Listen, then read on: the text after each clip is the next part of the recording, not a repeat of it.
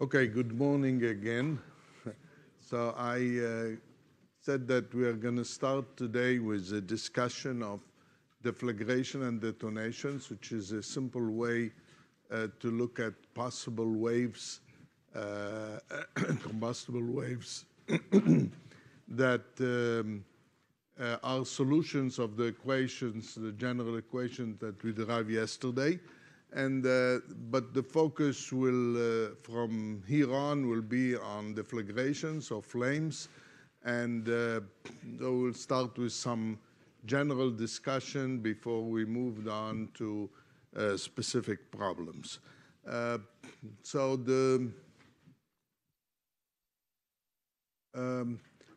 the idea is to try to look at one-dimensional solutions in which the mixture, for example, the combustible mixture is far on the left, and the initial properties are known, pressure, density, temperature, the concentration of the reactant, and the mixture is at rest, is quiescent.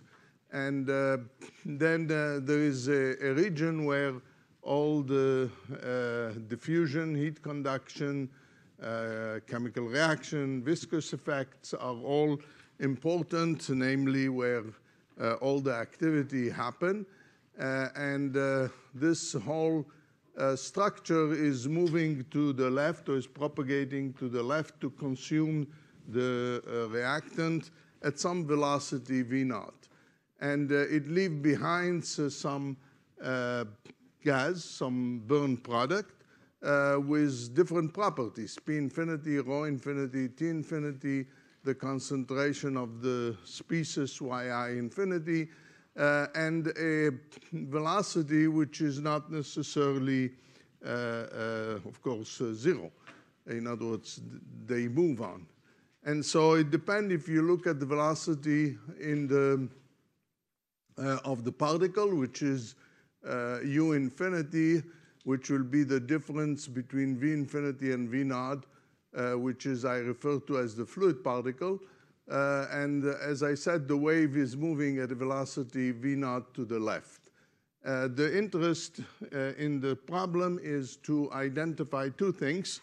One, what's the velocity that the wave is propagating, namely to determine V naught, and of course to determine the conditions in the burn product. So those are the two main questions or the objective of this. Of course, it's easier to describe the problem in a frame of reference which is moving with a flame. In other words, if you are an observer moving with a flame, then the flame will be stationary. I say the flame, but I mean the combustion region. And then the region will be stationary in some region here. The observer will see a gas coming at exactly the velocity V naught to hold this stationary and leaving at a velocity V infinity. So in this frame, the problem is steady, so we don't have to worry about time-dependent variation. It's easy to show how you transfer from one to the other simply by doing a transformation relative with the wave velocity being the difference. So this is essentially the flow we would like to examine. What I put on top is just a copy of what you have seen yesterday, which is again all the equations in the somewhat general form than we have seen it. In other words, equivalent, but in one form that I will use in the subsequent. Again, mass, momentum, species, energy, and all the other constitutive relations that are needed to fill in all those parameters, which all the variables which are here. So if we write, or if we take this equation and write the steady version of them in one-dimensional form, this becomes just d by dx of rho v equal to 0. The second one, if you write it in a conservative form, then the rho go inside, so it becomes the derivative of rho v squared and then the rest is equivalent. Sigma here becomes, or the divergence of sigma, which is d by dx of the sigma become 4/3 mu dv dx, coming one from here, and well, it's a combination of those. And then you get the energy equation, which is from here. Q here is the heat flux, one-dimensional, so the vector notation is out. The dissipation function, viscous dissipation, is this guy. And the yi, or the equation for yi, again in conservative form, is written here, and the equation of state was added. It was up here. So this is the general equation. I wrote here that we will use for simplicity a one-step overall reaction. It's not really important for this discussion. You can do it for any number of species that you want, but there is some discussion that need to be done if you have a whole reaction scheme, particularly when you talk about the species equation. So I will just simplify the discussion, avoiding to do that. Now, the equations were not, as you see, written as a full derivative of the variable, but by manipulating a little bit the momentum and energy equation, this can be done. For example, you see the continuity equation is written derivative of rho v, which is a mass flux. So we can write all the other equations the same way. As you see here, d by dx of a quantity here, which contain the pressure and the momentum and so on. And the same thing with the energy equation. So it requires a little bit of manipulating the equation to do that. And by the way, it cannot be done in 3 dimensions in general. So this is just for the simplified one-dimensional version. The only exception is the species equation because of the reaction term here, which obviously cannot be written as derivative of. So the next step is to integrate this equation from the far left to the far right, in other words, from negative infinity to plus infinity. And so what you get is rho v is a constant. What's in this bracket is a constant. The same thing for all those 3. And so what you have is these 3 relations, which when you evaluate on the left and you evaluate on the right, you get the 3 relation. Rho v naught is rho infinity v infinity. From this relation, you get just the p and rho v squared. The reason is because you expect that far to the left, far to the right, the mixture go, or the flow become uniform to a certain, tend to a certain value, and so all derivatives are going to go to 0. All derivatives meaning also the diffusion velocity, meaning also q, which depend on derivative of the temperature and the diffusion velocity. And so that will come in the next one. And so these are known as the Rankine-Hugoniot relation, but we are going to try to simplify a little bit more in order to discuss their properties.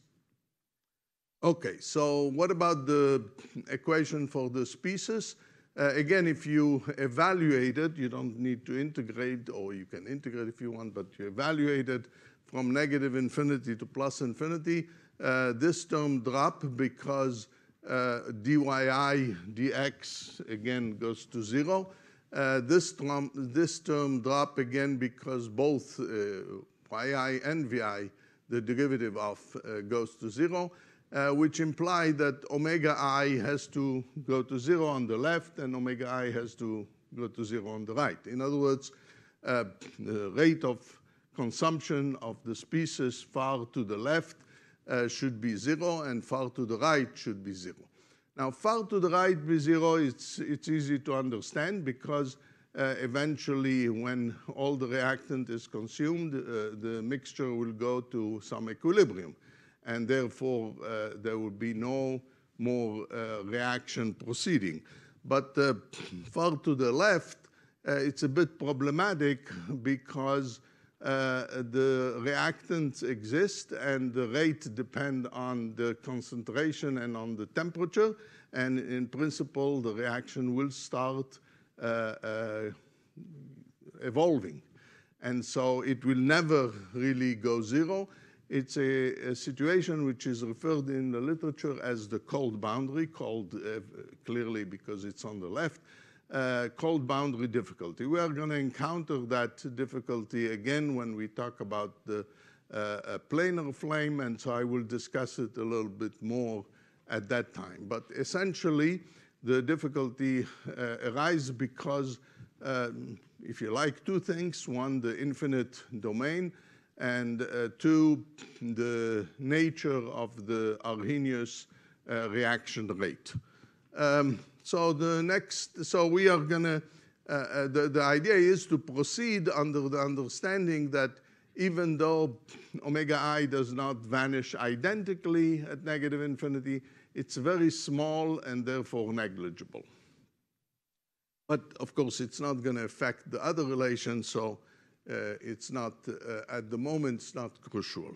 So from these three relations, which I recopied here, we want to start simplify the last one. So we know what the enthalpy, the difference in the enthalpy is equal to the difference in the kinetic energy. But before doing this, before substituting for, in other words, the difference in kinetic energy, we want to write as the difference in enthalpy, which can be simplified using the fact that, H can be written as the enthalpy of formation plus the sensible enthalpy. Sensible is the integral of Cp dt. But since we are assuming here that all the Cp are constant, then the integral gives you simply Cpt, and you evaluate it at infinity, you evaluate it at 0, you get the difference. The first term we have discussed yesterday briefly, that essentially is the difference between the enthalpy of the reactant and that of the product, which is the heat release Q. And the second one, as I said, is a sensible enthalpy, which is the difference of the enthalpy of the burn minus the unburned gas. So when we substitute it here, you get these two terms coming to replace the change in enthalpy. And then the temperature can be replaced by P over rho using the equation of state with the appropriate constant in front. So with this, we end up with the two relation. From the momentum equation, you get the difference in pressure divided by the difference in the reciprocal of the density, or if you like, the reciprocal of the density is the same thing as the specific volume. So this divided by that is equal to minus m squared, where m is, I didn't define it, oh, it's here. It's rho naught v naught squared. So that comes from this relation. So m is essentially the mass flux into the combustible region. And this is the first relation, which is known as the Rayleigh line. You'll see why line in a minute. The second relation comes from the one that we derived here, but it's written as the, in terms of the pressure equal to what's on the right-hand side. And the right-hand side is essentially the kinetic energy, which from this relation is replaced by that. Okay?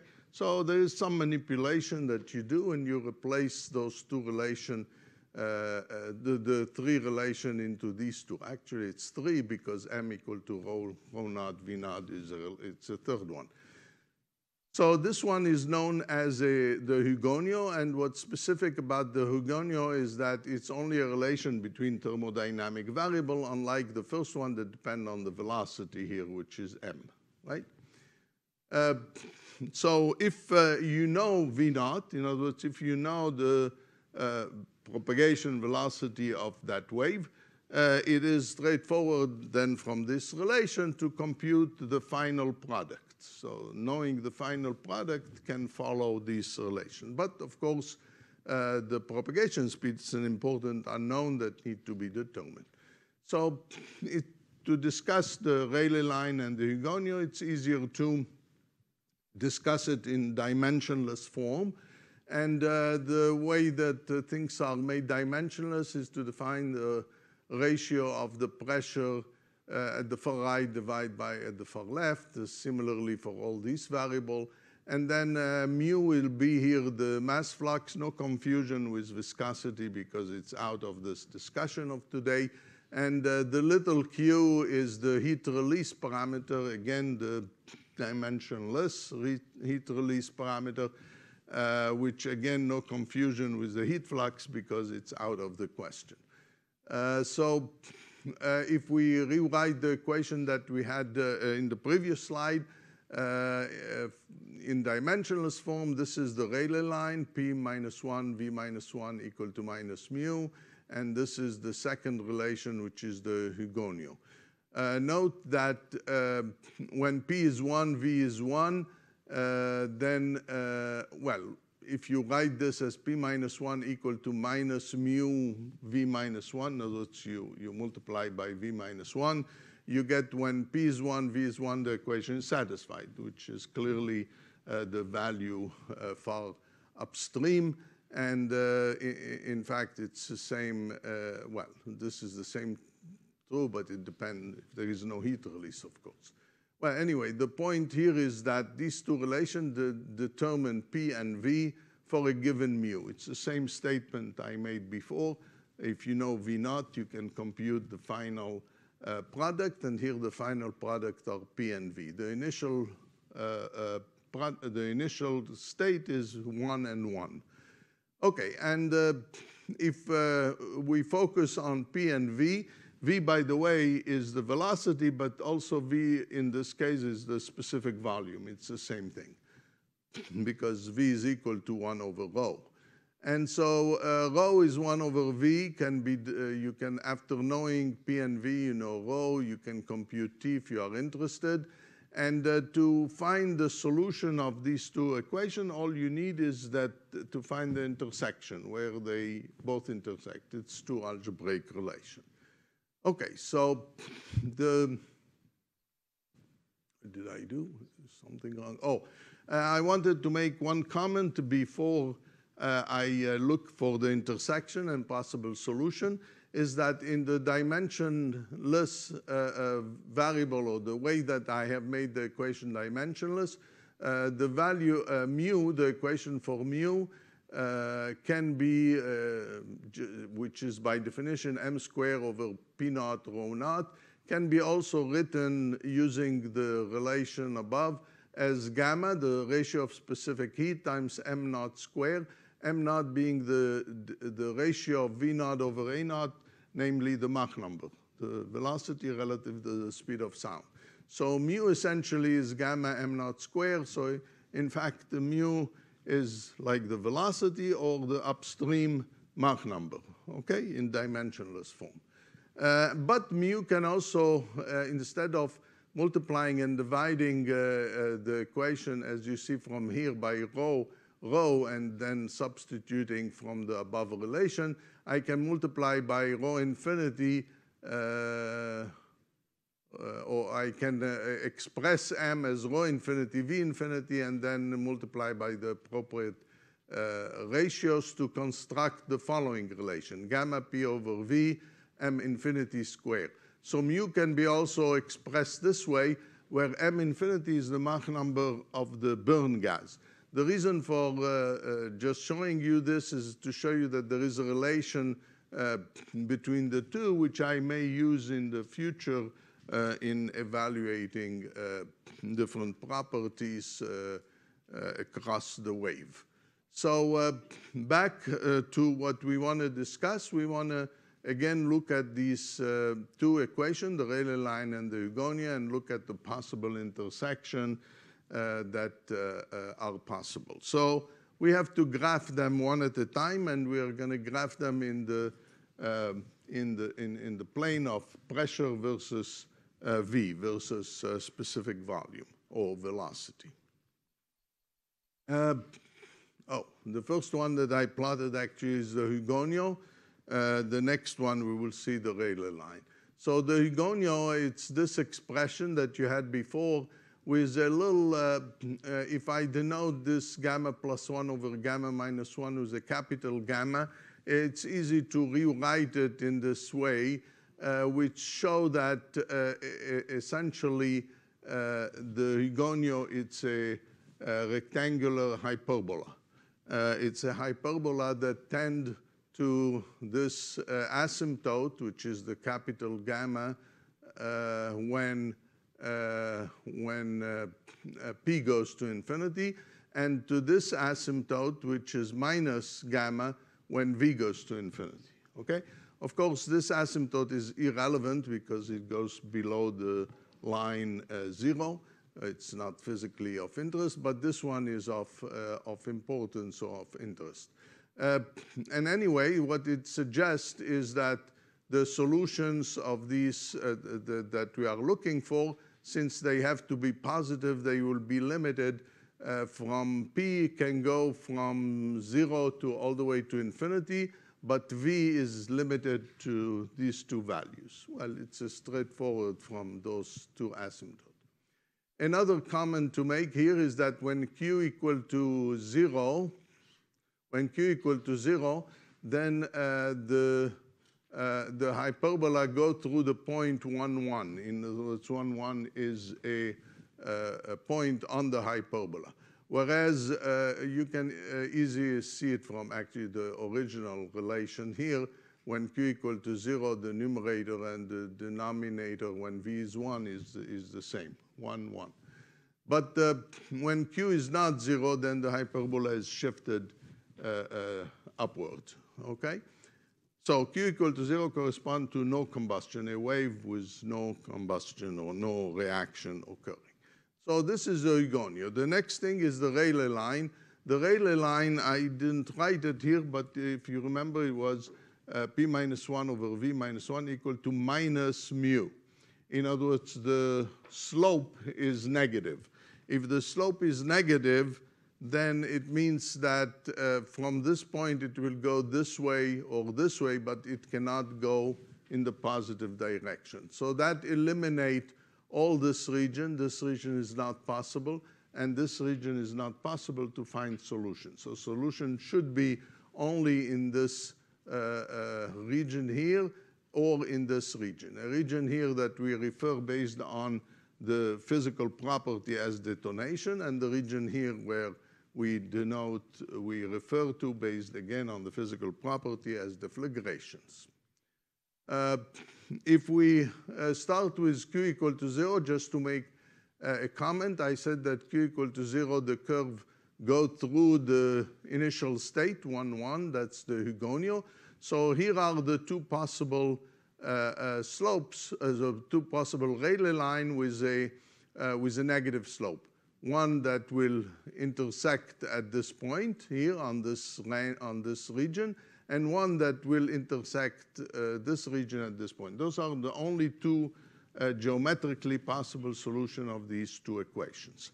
Now, this is known as a shock wave, across which the pressure increases tremendously from here to here, and the density, the velocity decrease, so the density increase.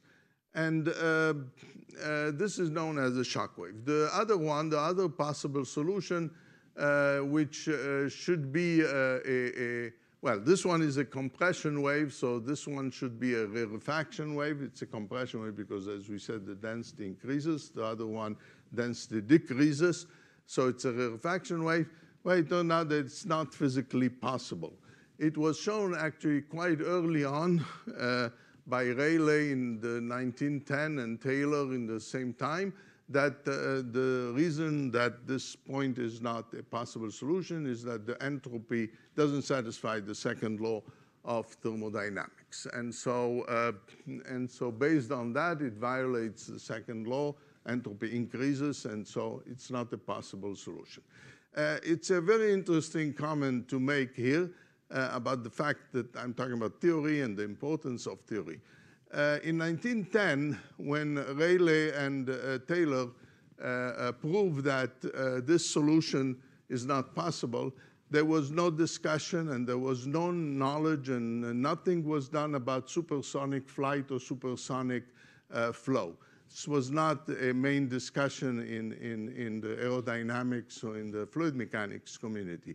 Nevertheless, they came to that conclusion and make a statement which turned out to be very important later on when supersonic combustion became, supersonic flow became eventually important study, and supersonic flight became very important.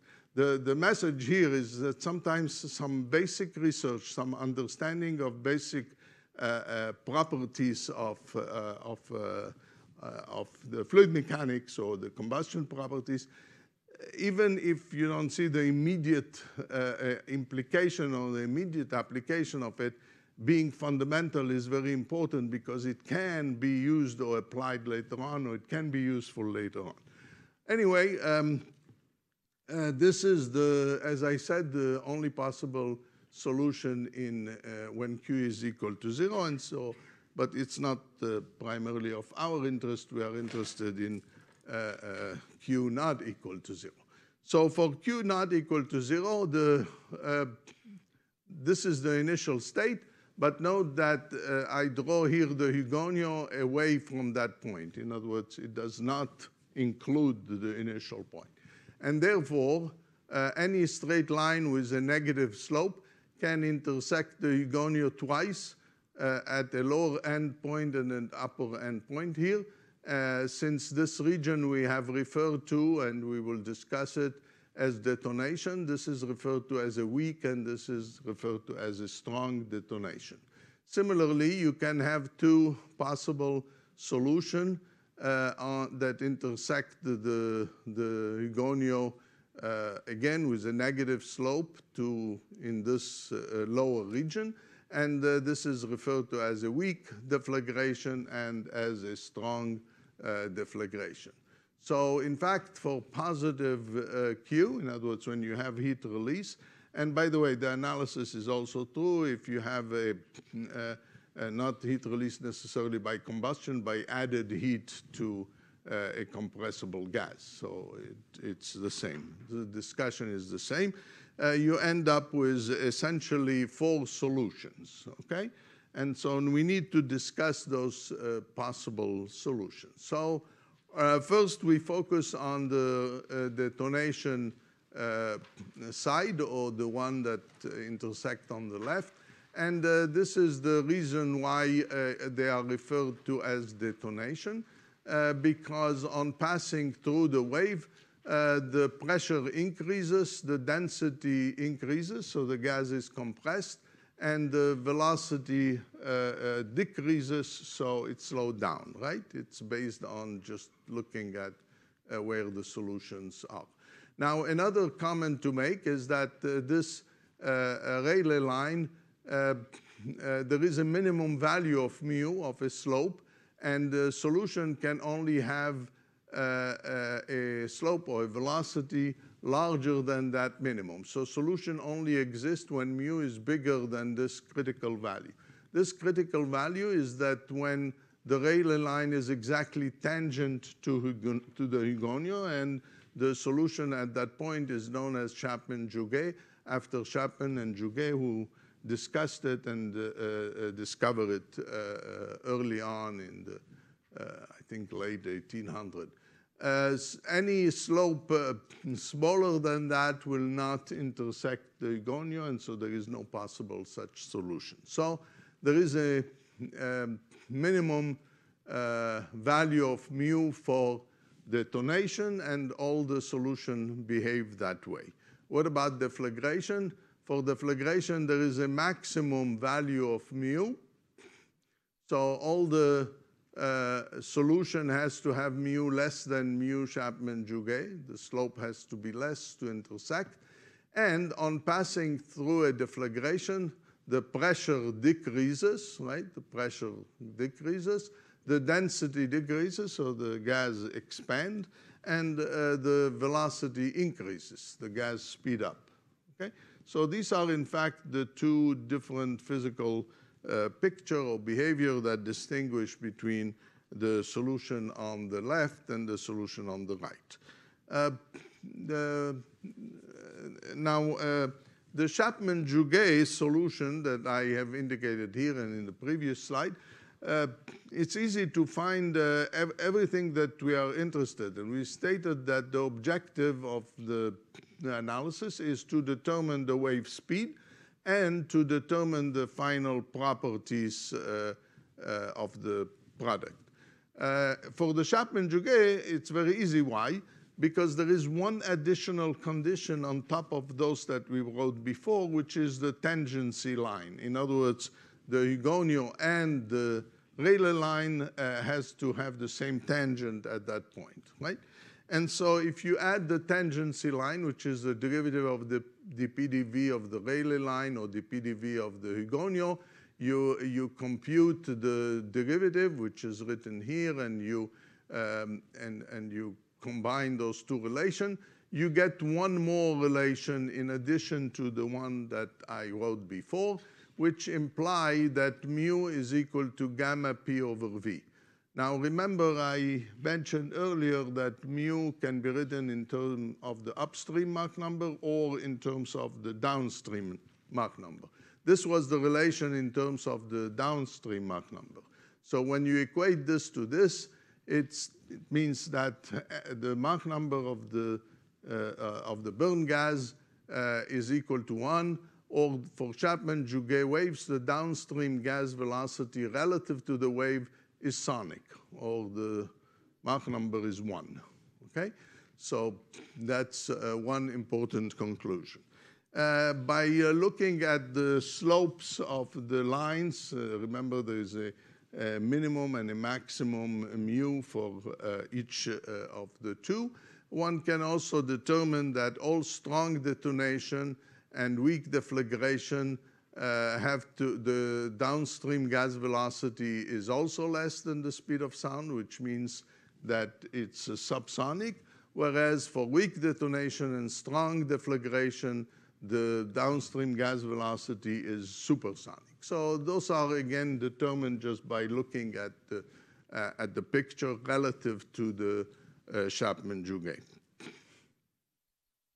For the Chapman-Jouguet, one can also evaluate, as I said, everything. One additional relation that I have shown you earlier is that mu essentially is related to the upstream Mach number. So if we, again, put all the relation that we have together, we can get an equation or a solution for the upstream Mach number. And the equation turned out to be a quadratic, and so you can evaluate, or you can write the two solutions. You see a plus and a minus here, the two possible solutions of the quadratic. The plus correspond to the detonation, the minus for deflagration. And so what you see is that for detonation, the upstream Mach number is greater than 1. For deflagration is less than 1. In other words, detonation propagates supersonically, deflagration propagates subsonically, okay? That's, again, an immediate result from here.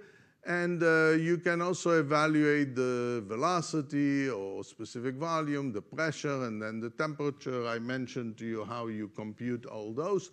Since you know the propagation speed, all these they follow one from the other. Again, there are always two solutions with a plus and a minus. The upper one is the detonation, the lower one is the deflagration, and we know everything about those Chapman-Jouguet waves. Another thing to point out or to notice about the difference between detonation and deflagration, If we look at the solution that we have, or the possible solution that we have determined in a laboratory frame, in other words, when the wave is moving to the left at the velocity v0, and the gas is quiescent here, and it's moving at some speed here, then what we see is that for detonation, since V infinity is less than V0, remember the solution was to the left of the initial state, so V infinity is less than V0, then U is negative. What does U negative mean? It means that the fluid particle move at the velocity which is in this direction. And so here is a Tx, in other words, a position versus time, and of, let's say, a fluid particle at this time at t equal to 0 is at rest, so U equal to 0. It remains at rest until the wave approach it or come to it, right? The wave is propagating. So the fluid particle here is at rest until the wave reaches it. When it reaches, that fluid particle is moving with U negative, so it follows the wave. So what happened in detonation? The flow follows the detonation wave. It cannot catch it up because, remember, V infinity is less than V0, and V0 is the, well, since V infinity is less than A infinity, in other words, since we determined that it's subsonic behind the wave. In contrast, if you look at a deflagration, V infinity is bigger than V0, so U is positive. So the fluid particle is sitting here until the wave reaches it, and then it moves at a velocity positive, which moves away from the wave. So in deflagration, the gas expands and moves away from the propagating flame. Flame propagates to the left, the gas expands, moves to the right. So here I listed essentially the difference between deflagration and detonation. Deflagration are expansion waves, propagate subsonically. Detonation are compression wave, propagate supersonically. The burn gas for deflagration expand and accelerate away from the front. In detonation, the wave retards the burn gas and compresses behind the front. Then the Chapman-Jouguet wave propagate at the speed of sound, weak deflagration, subsonic. The burn gas is less than, well, it's the burn gas is M infinity is less than 1, and for strong deflagration is bigger than 1, and the equivalent thing for detonation that we discussed earlier. Now, this is a point that I did not point out before, or maybe a point that I want to make. I think it's coming also in one of the next slides. Okay, so we found solutions that satisfy the condition far upstream and far downstream. But are these really solutions of the differential equation that describe conservation of mass, momentum, and energy?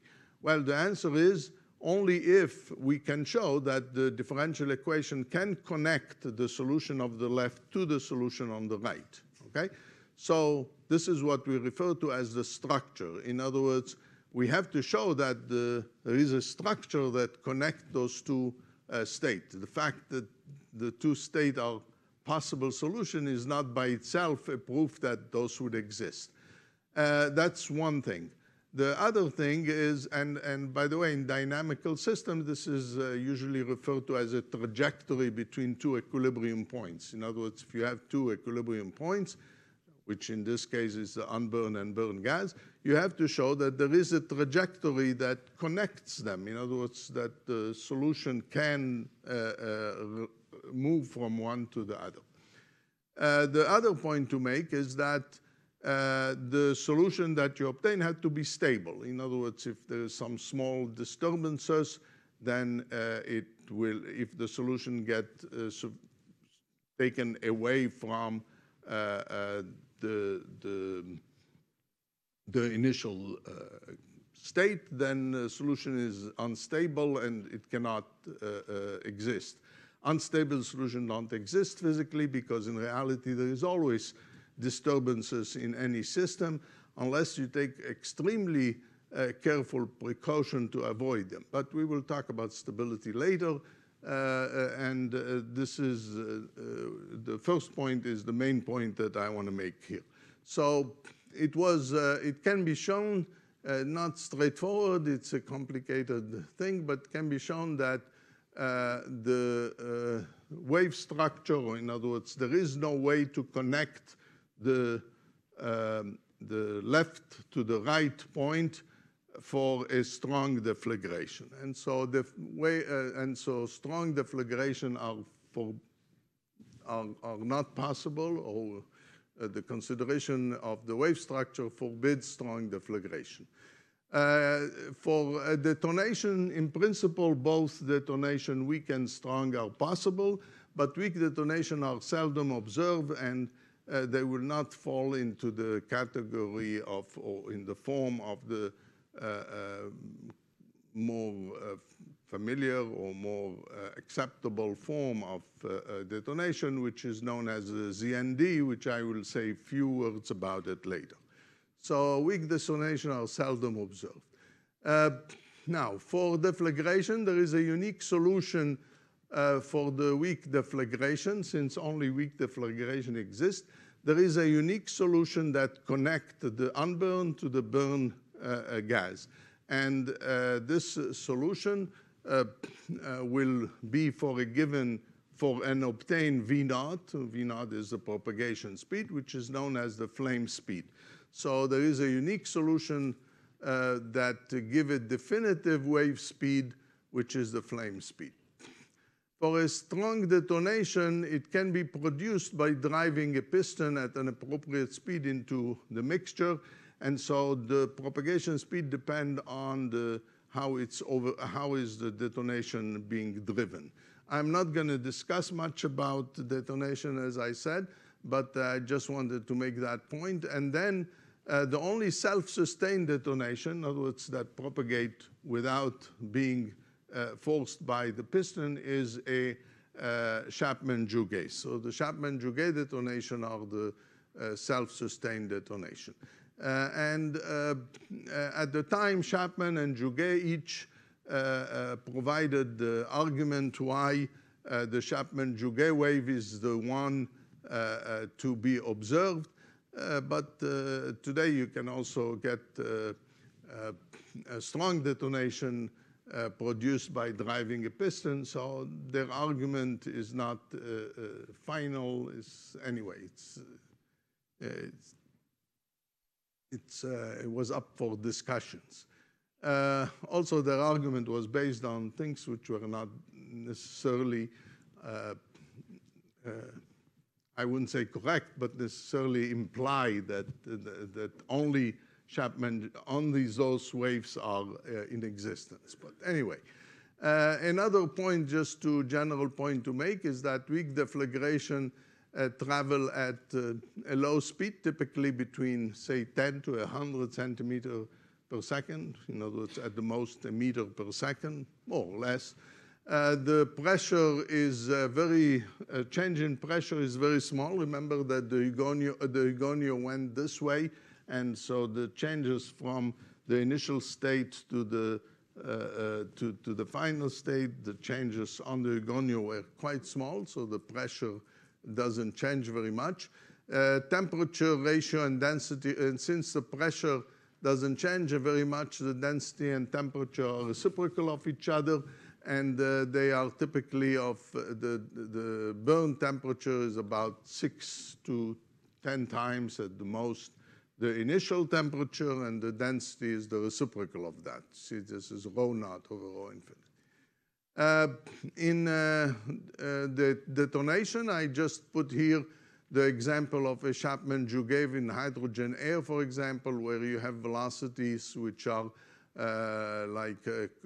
extremely large, 2,000, 3,000 meters per second. The pressure difference is huge compared to deflagration. Temperature and variation density as shown here. So this is the main difference between the two. I made here a few comments, but some of them I already discussed. This one say that the Rankine-Hughes analysis provides the state of the burn gas, but does not determine the wave speed, except for the Chapman-Jouguet wave, where we have an extra condition that allow us to determine them. The existence of a final state based on analysis does not guarantee the physical existence of the solution, and I said there are two things that you have to still show: that a structure exists and that the solution is stable. And the next one is that because detonation wave velocity is faster than the speed of sound, the material in front of the wave is not affected by the detonation which passes through it. But deflagration are subsonic waves, and disturbances behind the wave can propagate ahead and affect the state of the unburned gas before the arrival of the wave. Of course, it depends on the boundary condition, if it's done in an open, say, tube, closed tube, and so on. Some of these we will discuss specifically later, probably tomorrow. The expansion of the products can therefore can cause a displacement of the reactant so that the wave moves faster than the flame speed. So then in that case, the deflagration sometimes can move faster than the laminar flame speed. Essentially, the difference between these two comments, the main difference is, I would say it in mathematical terms, the detonations are essentially hyperbolic equation, and so upstream conditions are not affecting the solution, whereas deflagration are elliptic equations, and so the solution at a certain point depend on upstream as well as downstream condition. That's basically the equivalent to what I said here. And finally, because of various things like intrinsic instability, turbulence, obstacle, a deflagration wave can be made to accelerate faster and faster, and at some point perhaps turn to a detonation, a process which is known as DDT, or deflagration to detonation transition. Again, a subject that I will not discuss. It's still a subject of very much interest in research. I know little about it, and I will not say much about it. So before I move on to only flames and deflagrations, I want to just say a few words about detonation, and in particular the so-called ZND structure. So Z stands for Zeldovich, N for von Neumann, and D for Döring. At about the same time, they came up with the following idea that this is the structure, or this is what a detonation will look like. Now, note that I have reversed the direction, and now the detonation is moving to the right, not to the left. The D is the speed of the detonation. That's common in the detonation literature. So if you have a particle here, the detonation, the front of the detonation is a shock. It's a shock wave, so there is a lead shock, and that compresses the fluid particle in some region which is quite small, narrow, and is known as an induction zone. And then you have a reaction zone where most of the reaction occurs. Sometimes it's referred to in the literature as the fire.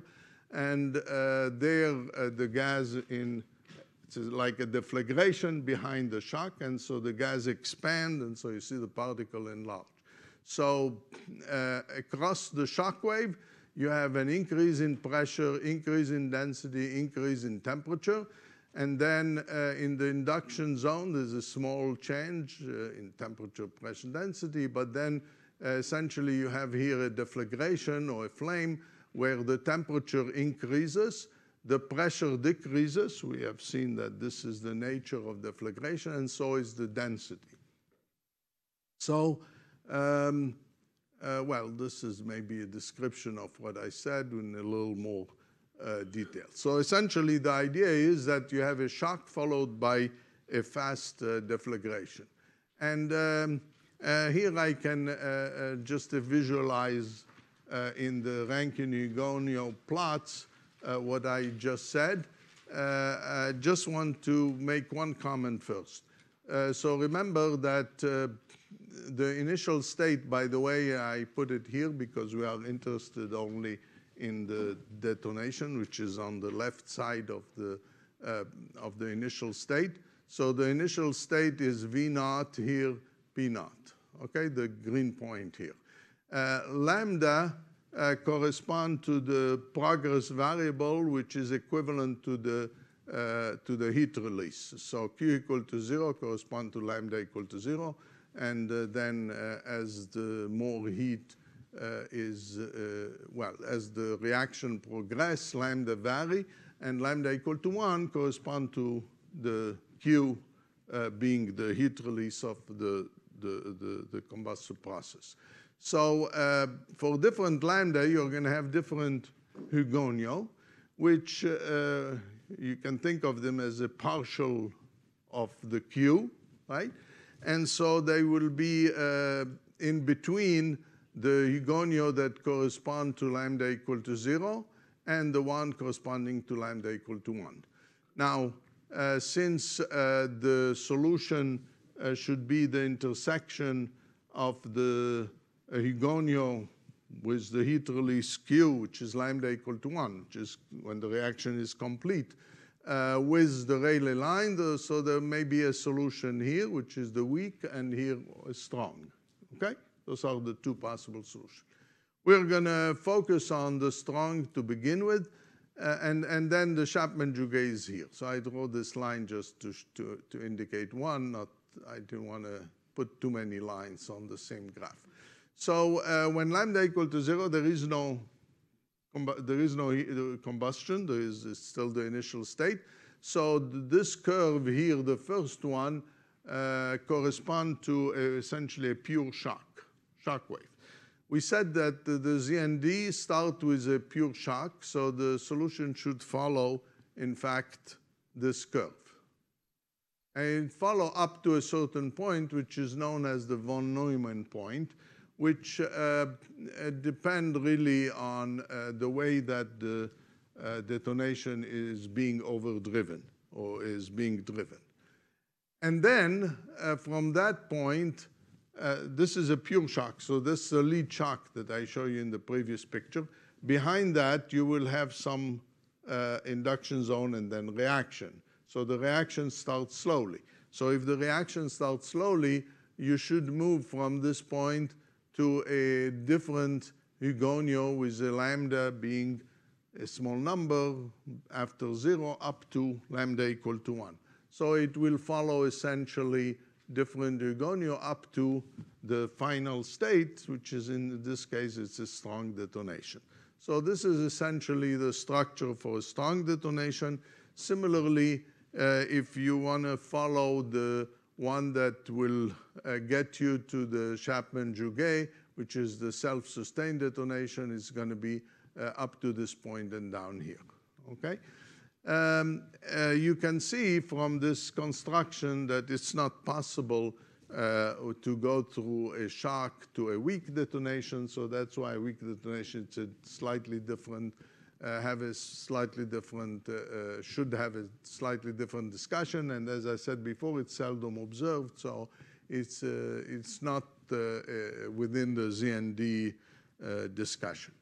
Okay, and maybe a final comment about this is about detonation is that even though that structure, the ZND I described, more hand waving if you like, we can write the equation and discuss all those properties that I said, but the wave is very unstable, and so it's not observed as a planar wave, unlike flames, which you can observe them more or less as planar solution. And they tend to either be spinning detonations, or detonation in tubes with round cross-section are observed to propagate like in a helical path, okay? So they don't propagate as a planar front. Or sometimes you will observe a cellular structure that, as you observed here. And one, of course, in that topic, one can discuss what's the intersection point and lots of detail about this, but that will be out of my discussion. I want to move on to deflagration, and that's the main topic of the rest of the lectures of this week. And I will start with, go back to remind you the equations that we have put forth yesterday. So here are the equation in that essentially we derived the continuity equation. I want to make a few comments about them. First of all, we in the second one, which is the momentum equation, we are going to take the bulk viscosity kappa is equal to 0. So this will not be out of discussion. In fact, it's more or less correct for basically all combustion problems. There are some acoustic problems that the bulk viscosity could be relevant, but then there is a question about the pressure, if this is the thermodynamic pressure or not. So that's something that's beyond the discussion, my discussion. Then I am going to assume that all the properties are constant, although properties, I mean viscosity, conductivity, and not diffusivity, but rho times di, rho times the diffusivity, okay? Yesterday, I showed you that all these three have more or less the same temperature dependence, and so if I assume them constant, I'll assume consistently that these three quantities are constant. Sometimes, by the way, this combination is called it's referred to as a diffusion coefficient, but it's not, doesn't have the unit centimeter square per second, which is the diffusivity. Although I'm assuming that it's constant, there are, in many theoretical discussion, one can allow them to be temperature dependent. It's just that the presentation will make it a little more cumbersome, so I think it's, for simplicity of presentation, it's easier to show them as being constant. Another comment that I want to make, that when you take this term was essentially the viscous stress tensor, sigma, capital sigma. When mu is a constant and it's pulled out, this can be written as the Laplacian of V plus 1/3 the gradient of divergence V, okay? It's just a simple manipulation. So this is the form that you will see from now on, all right? And by the way, for an incompressible fluid for which divergence V, you probably know that the Navier-Stokes equation, let's say for a liquid or for an incompressible flow, it's always written as mu times the Laplacian of the velocity. And just one comment about the Laplacian velocity. In Cartesian coordinates, Laplacian of the velocity vector is the equivalent to the Laplacian of the components. But that is not true for other coordinate systems, so you have to be careful when you apply that vector quantity.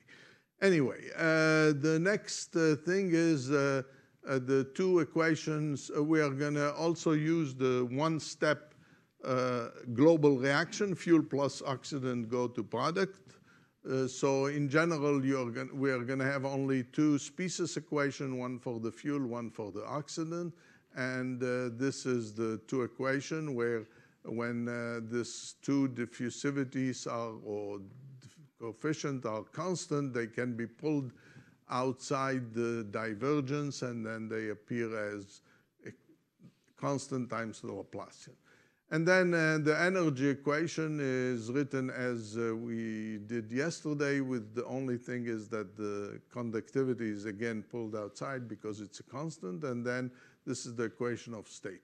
One more assumption that we are going to make is that W, the average molecular weight, or the molecular weight of the mixture, which in principle depend on the species concentration, we're going to take an average value or a constant, so essentially this will be treated as a constant. The same thing with Cp, even though it depends slightly on temperature, and again, so for simplicity, that will be the case.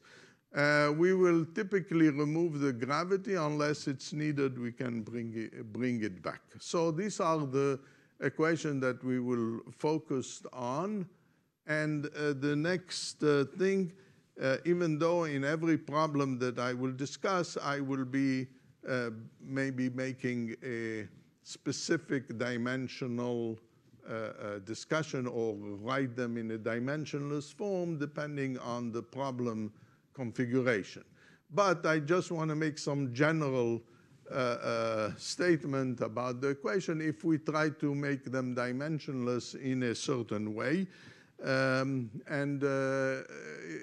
makes sense to use the fresh unburned state P naught rho naught T naught as the unit value for P rho T. In other words, you write the pressure is equal to the dimensionless pressure is equal to dimensional divided by P naught. Similarly, all the other quantities. A characteristic speed, we are going to choose V naught. Again, depending on the configuration of the specific problem, this has to be chosen. So for the time being, it's going to be just some V naught to be specified. By the way, when you do a non-dimensional analysis, you always have to specify those values. You cannot leave them unspecified. You can argue that I will leave one unspecified to be determined later, but they have to be somehow related to the properties that you are, to the configuration or the property of the problem that you are discussing. We are going to use the diffusion length, the thermal diffusivity divided by V naught for distances. Note it's referred to as L diffusion, if you like. The thermal diffusivity is lambda over rho Cp, so the rho here is rho naught, really. But since that's a constant, so I didn't necessarily specify that it's rho naught. And then the time will be the length divided by velocity. Now, I commented here that the choice is not unique, of course. For example, I chose here the diffusion length as being the thermal diffusivity divided by V naught, but I could have chosen any other diffusivity divided by V naught. Similarly, I chose and also I chose the diffusion length as being my length, but maybe in another problem there's another length. So say it's a flame in a tube, I may choose the width of the tube as my length. So there is no unique way of choosing it. And in fact, the way that you choose it sometimes facilitates the way that you discuss the problem. Another common thing that is sometimes done, and we will probably do it in some cases, I don't remember what I did in the rest of the slides, is to use, instead of scaling the temperature with the unburned gas, you scale it essentially with something which is related to the burned gas. Roughly speaking, the heat release divided by Cp, which have units of temperature, right? And so in this case, so in the former case, one corresponds to the unburned state. In the latter case, one will more or less, I say more or less because it may be not the exactly, but it would correspond to the burned state. Okay, so it depends how you scale things. Anyway, we will not. I will not. In the next slide, I will not use. So as I said, when you define a dimensionless quantity, you write the dimension, let's say, with a tilde, the V divided by the characteristic value. Same thing for all the other variables, but of course, I will not keep the tilde for simplicity of notation. So we just remove it, but we remember that these are dimensionless, and we can return to the dimensional quantities once we want. Okay, so if we use this scaling, there is nothing happen in the continuity equation because essentially there is no parameters. So there will be a rho naught divided by the scale of the time, which is the same thing as the scale of this. So this equation returned to be the same. The momentum equation, in front of the pressure, you're going to have a term which is 1 over gamma m squared, where m is essentially v naught divided by the square root of gamma p naught over rho naught, which is the speed of sound. So essentially, this is the Mach number. And what you get here is a coefficient which is 1 over the Mach number squared. Okay?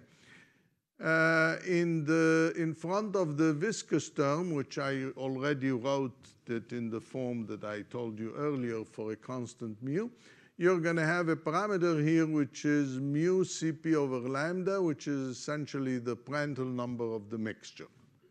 Okay? Now, you may know from fluid mechanics problem that usually in front of the viscous term you get the reciprocal of the Reynolds number. So why do I have a Prandtl number? Well, the Prandtl number that you get here is effectively the reciprocal of the Reynolds number, where the length is the diffusion length which I have used for the dimensionalization. You see, if you use a different length, then you'll have a Reynolds number here, but then the equation will look differently elsewhere.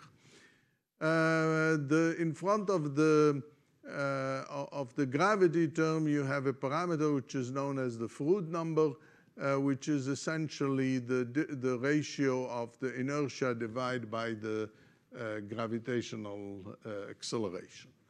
Okay, so this is for the momentum. Now, if you go to the species equation, you don't want to, YF is already dimensionless because it's a fraction, so there is no need to make it dimensional. You could, some people like to normalize it with respect to the, say, unburned value for the fuel and oxidizer, but then you are going to have initially values which are 1 and no, not fractions. Sometimes they confuse things, but it's a matter of choice. You can do it. Sometimes it's useful, sometimes it's not. You have to pay attention, though, how things are made there. Now you have coefficients here, which is the Lewis number of the fuel and the Lewis number of the oxidizer. In fact, the reciprocal of, where the Lewis number is the thermal diffusivity divided by the molecular diffusivity or the mass diffusivity. I represent either F or O, so it's either fuel or oxidizer. Okay? So you have two Lewis numbers here. And then you have here the ratio nu, because remember in the fuel you have nu F WF and here nu O WO, so the ratio is the mass-weighted stoichiometric coefficient that appear in the equation for the oxidizer. Of course, the reaction rate has to be made dimensionless. I didn't say anything about it at the moment. I will in a few minutes. And so, in fact, now. And so finally, the equation for the temperature, here the equation of the temperature, in front of the PdT pops out a gamma minus 1 over gamma. In front of the viscous term, okay, the viscous dissipation, you have a Prandtl number times a Mach number squared. And the last term is Q, the heat release. So it's here the heat release parameter, which is the total heat release divided by the essentially enthalpy of the fresh mixture. And so this is the little q here. And then you have the reaction rate, which I rewrote here. So you would have the concentration of the fuel, which is rho YF divided by WF. So WF go into this coefficient. And the same thing with the YO. They are raised to some power, which I said the reaction order, the empirical number, NF, NO. And the sum of them is N, which is written here.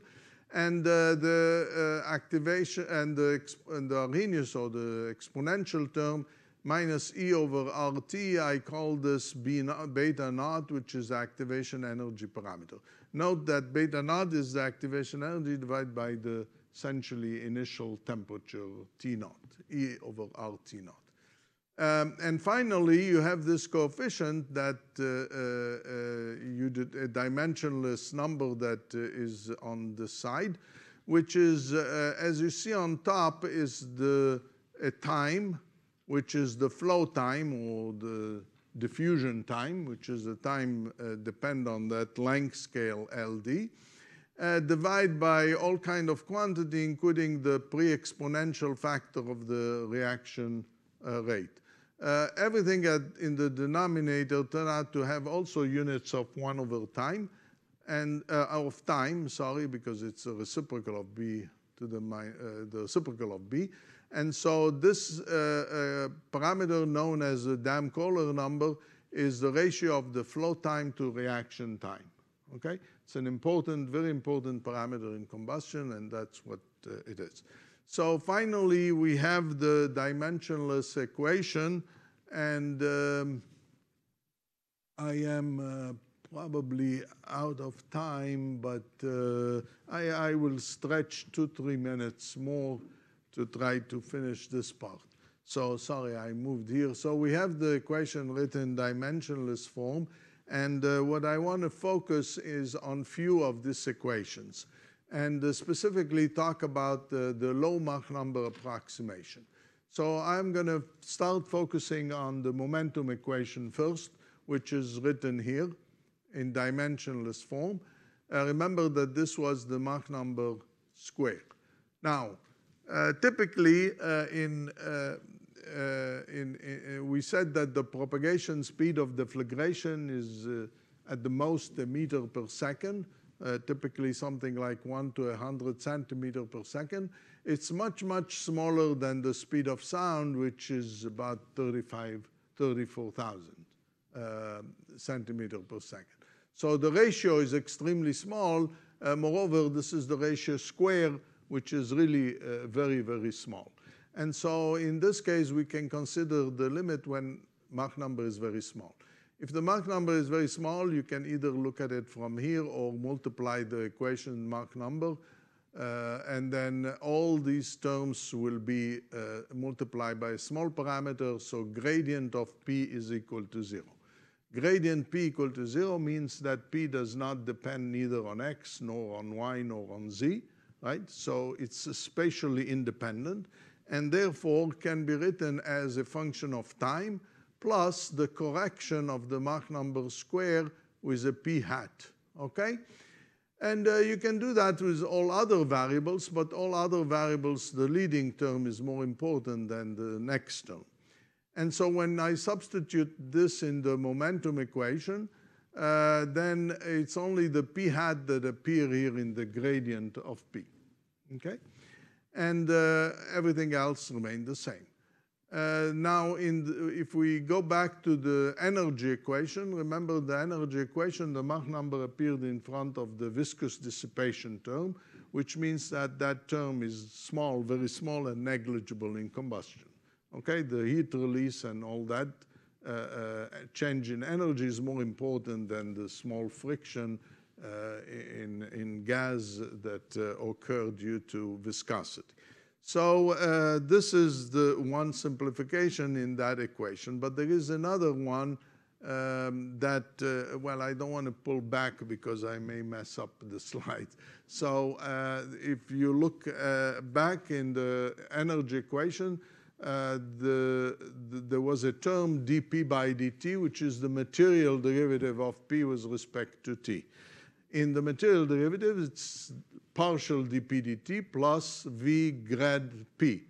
Since grad P is small to leading order, that term is also gone. So the only thing left is the dP dt, and only that P account for, okay? dP dt plus Q omega. So the main result of the low Mach number approximation is that the mean or the main pressure in the field depend only on time, or may depend only on time, and therefore, in the equation of state, rho t is equal to that P, and that P appears in the energy equation. In the momentum equation, it's only the small changes in the pressure that come into play, okay? That does not mean that the pressure is necessarily constant or you should ignore it, because those small pressure changes, where are they? Small pressure changes are important to balance the small momentum changes, okay? And so in any multi-dimensional problem, this equation needs to be satisfied. In one-dimensional equation, usually it's ignored because then this you can compute it a posteriori. Okay, now this in general, I left it as capital P, but how does this capital P define? Well, if the propagation is not forced by any pressure variation at the boundaries, then P of t will be 0, essentially, or will be constant. And since we made the dimension in dimensional form, therefore it's going to be 1. And so if it's 1, this is gone, and rho t is 1. And so this is essentially the equation, that's the one here that I said. This basically the equation in free propagation. If propagation is in a closed vessel, then those two terms become important because the pressure, you have a pressure buildup, and in the pressure buildup should make, well, it affects the energy equation as well as the equation of state. So if you are in freely propagating condition, those two color terms are essentially, this one is 0 and this one is 1. Okay, and I think that's it. Well, here I said in closed vessel.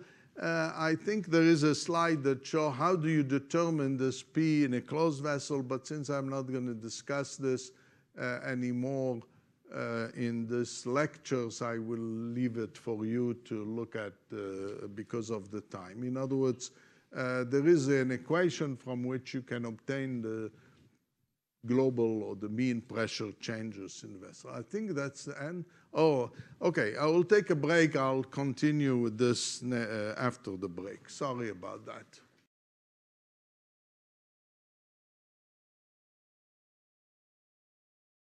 I will continue.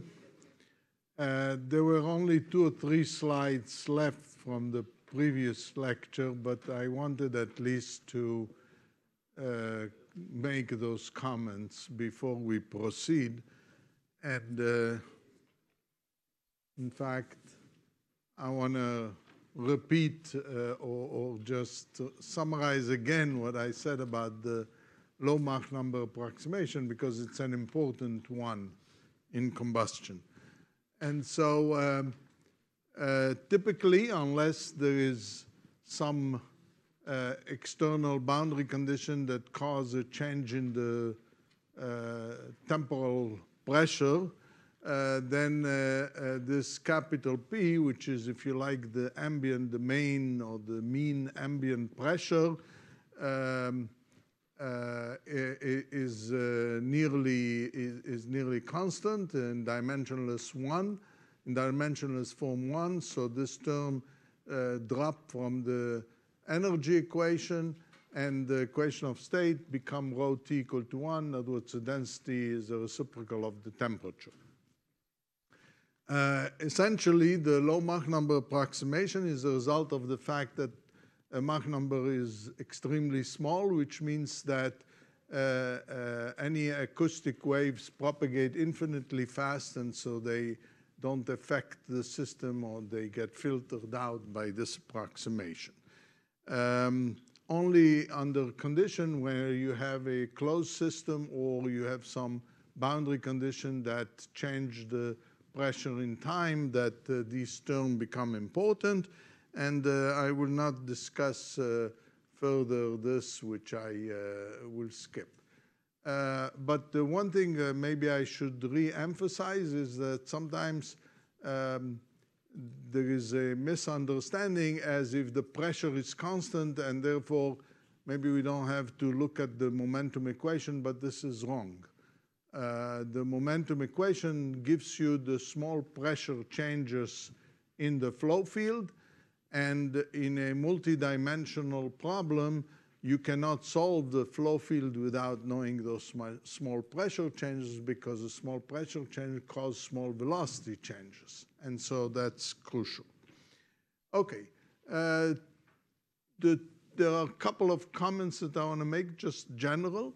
The first one is coupling function, and so this is true when the Lewis number are 1, and it's true not only for 2 species, but I mean for a global one-step reaction, but always when Lewis number is 1, the operator on the left of these 3 equations is the same, right? It's the same operator because that would be 1 and 1, so it's rho d by dt minus the Laplacian. And so if I add this equation to the temperature or this equation to the temperature after multiplying the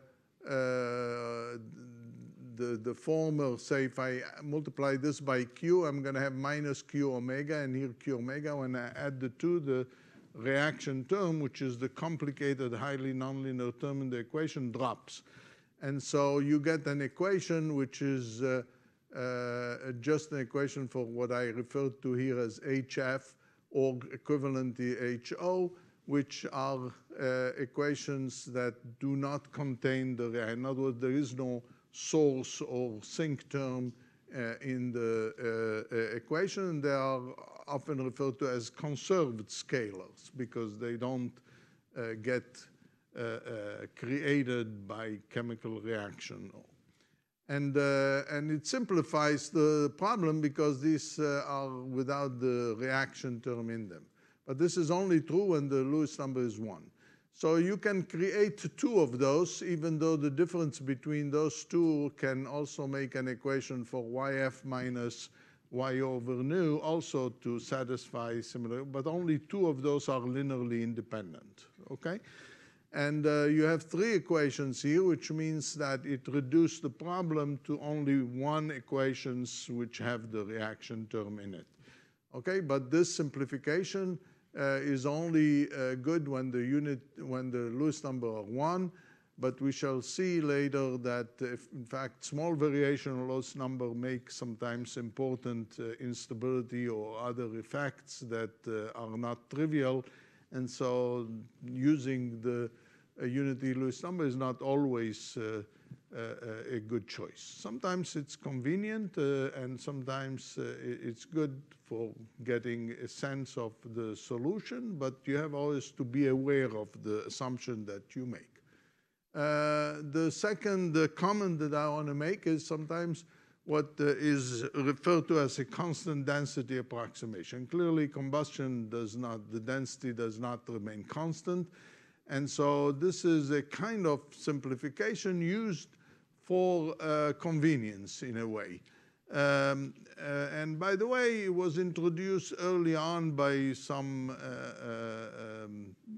people in flame problem, depending on the objective that the problem that you're addressing.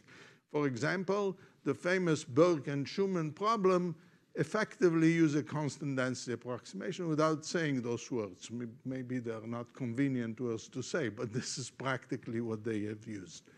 But I just want to say what it does. Basically, if the density is constant, then the combustion equation, which are the species and the temperature, are decoupled from the fluid mechanics equations, okay? And then you have to be careful because you have to abandon the equation of state. You cannot use both rho equal to 1 and rho t equal to 1. It's a contradiction. But moreover, what I want to say, and that's important, a comment that I want to bring to your attention. I have seen in the literature people want to discuss this equation, claiming a constant density approximation, and they put a velocity field. Oh, this is an interesting velocity field. Let's use it in this equation. Well, this is practically wrong unless this velocity satisfies continuity and momentum. So you have to be careful. Now, if it's a one-dimensional flow, that's easy because it satisfies this equation trivially. But a more complicated flow is incorrect in principle. Okay, so those are the only two comments that were left from the previous lecture. Sorry, I didn't get to them. The next one will be the premixed laminar flames. And just give me a few minutes here. So the planar premixed flame, what we want is to describe essentially the propagation. This is one of the two solutions we discussed in the previous lecture, the deflagration problem. And essentially what we are interested in is the propagation speed and the structure of the solution that connects the unburned to the burned gas. So the burned gas is known. It's denoted in this now in this lecture as TU with a subscript U for unburned. And the gas is at rest, so the flame is propagating into a quiescent mixture. And we have seen in the previous lecture that the gas for a deflagration expands and moves away from the wave. And so it will move in this direction. And far away, the properties are uniform. And one of the two, fuel or oxidizer, of course, is totally consumed. And so either YF or YO is equal to 0. This is, for example, the structure that you can see that connects the unburned to the burned gas for a methane oxidation, looking at the methane, the fuel, the oxidizer, and the product. Now, this problem, as I describe it, is intrinsically unsteady, and it's easier to look at it in a frame of reference, which is an observer moving with the flame. So if an observer moving with the flame is stationary at some location here, let's say around x equal to 0, without loss of generality, and the incoming gas come exactly at the flame speed, SL, and then everything else is the condition like before, but the flow is steady. So if the flow is steady, the equation now that we addressed are the steady equation. So here are the steady equation. Again, momentum, energy, YF, YO, and the reaction rate. And I left things in general, and those are exactly the conditions that I had in the previous slide. Everything is written now in dimensional form. I will make them dimensionless later on.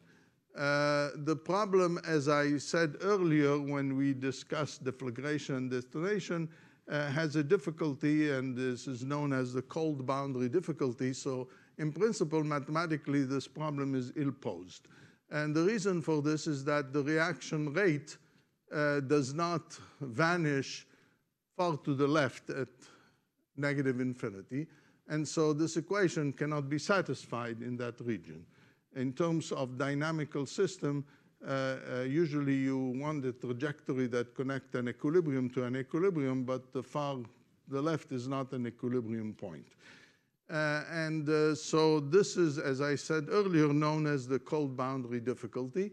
And the difficulty arises, you can argue perhaps because of the infinite domain, although that's very natural in this kind of study to look at infinite domain. But of course, if you look at a finite domain, in other words, when you have a burner and the mixture is provided at the final location at the burner, then there is no such difficulty. The cold boundary difficulty does not exist. But then you are not solving the intrinsic problem of the propagation independent of burner condition. You are looking at a more specific problem. And so that's one thing. But The other source of the difficulty is arise because of this exponential dependence on temperature, which really does not vanish anywhere for infinity, even for very small temperature, unless. One idea that was used in the past was, okay, let's multiply the right-hand side of the equation where the reaction term appear by a Heaviside function, namely a function that tells you it's 0 up to a value ti, and it's 1 behind ti. So that, in a way, cut the exponential to 0 artificially at some point ti. Problem with that resolution is that the solution that you get depend on ti, so it's not a physical quantity that you want the solution to depend on. The solution that we are going to derive using large activation energy, in fact, eliminate that difficulty, only arguing that the exponential, as we shall see, is exponentially small and so negligible in the far left, and namely in the unburned gas, and therefore that difficulty does not arise in deriving the solution. Effectively, it's like having an ignition temperature, but without having a specific value at ignition temperature. It will depend on the adiabatic temperature, how close you are to it, so that the reaction occurs. So this is just a little bit of that difficulty, which actually have consumed a lot of work in the, I think, in 1960s or so, by many people, including very prominent scientists that discussed the issue. Okay, so the first comment that I want to make, if we look at the equation of the temperature and the species, the fuel equation, that if we combine these two equations, note that I combine them, but I'm not assuming, as I said earlier, a unity Lewis number, and also it's not, I'm not obtaining here a differential equation because this term is not the same as that term. But if I combine them, to eliminate the right-hand side, and I integrate this equation from -infinity to +infinity. The second term goes to 0 because it involves all derivatives that must tend to 0 at the far two ends. And the left equation gives you, on one hand, the value at -infinity, which is known, and at the other hand, at +infinity, where YF is 0, but T is the end temperature or the adiabatic temperature. So out of this, you get that TA is TU plus Q over CP YFU divided by this, which is exactly the expression that we derived yesterday for the adiabatic temperature from different, equivalent, but different in different way. So if the fuel is all consumed, that's the adiabatic temperature that you obtained in the burned gas. And if the oxidizer is all consumed, in other words, it's a rich mixture, then you use T and the YO equation in an equivalent way, and you get the adiabatic temperature for the rich condition. Again, equivalent to what we did yesterday. We can also derive, if, let's say, if the fuel is all consumed, there is some residual oxidizer, or vice versa. If the oxidizer is all consumed, there is residual fuel.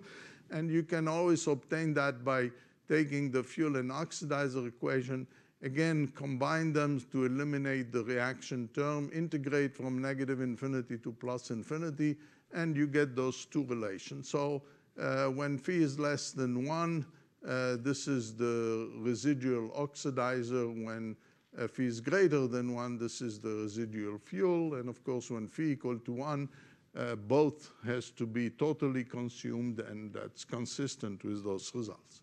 Okay, so those were some general remarks. And now back to this equation, and I want to make them dimensionless. I will use very similar dimensionalization that I discussed in general before. In particular, the temperature is scaled with respect to the unburned gas, the same thing with the density, and the velocity with the laminar flame speed or the flame speed SL, and the length is the thermal diffusivity, which I called here L sub F, which, well, I'll comment on that later. If we made as I said, it's very similar to what we had before. If T is scaled with respect to TU, then the adiabatic temperature in dimensionless form will be TA without the tilde. So I will add a tilde only when I want to put back dimensional quantities. Okay, so here are the equations. They should be familiar because they are identically to what I did before. The 2 Lewis number, nu is the ratio of stoichiometric coefficient. And the most important one that I want to discuss is the Dam-Kohler number, which, as I said before, was the ratio of the diffusion time to the chemical reaction time. And now note that the diffusion time includes this flame speed. Before I called it V0, now it's SL. So it's inversely proportional to SL squared. So the Dam-Kohler number includes a quantity which is unknown, and so the Dam-Kohler number is an unknown quantity, what we refer to as an eigenvalue. In other words, should be determined as part of the solution.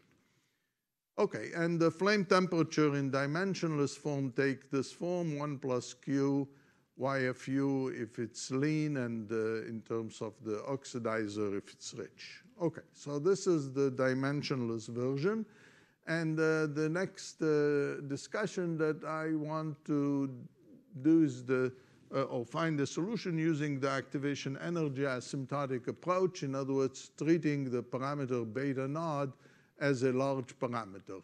The ideas were heuristically discussed by Zeldovich and Frank Kamenetsky.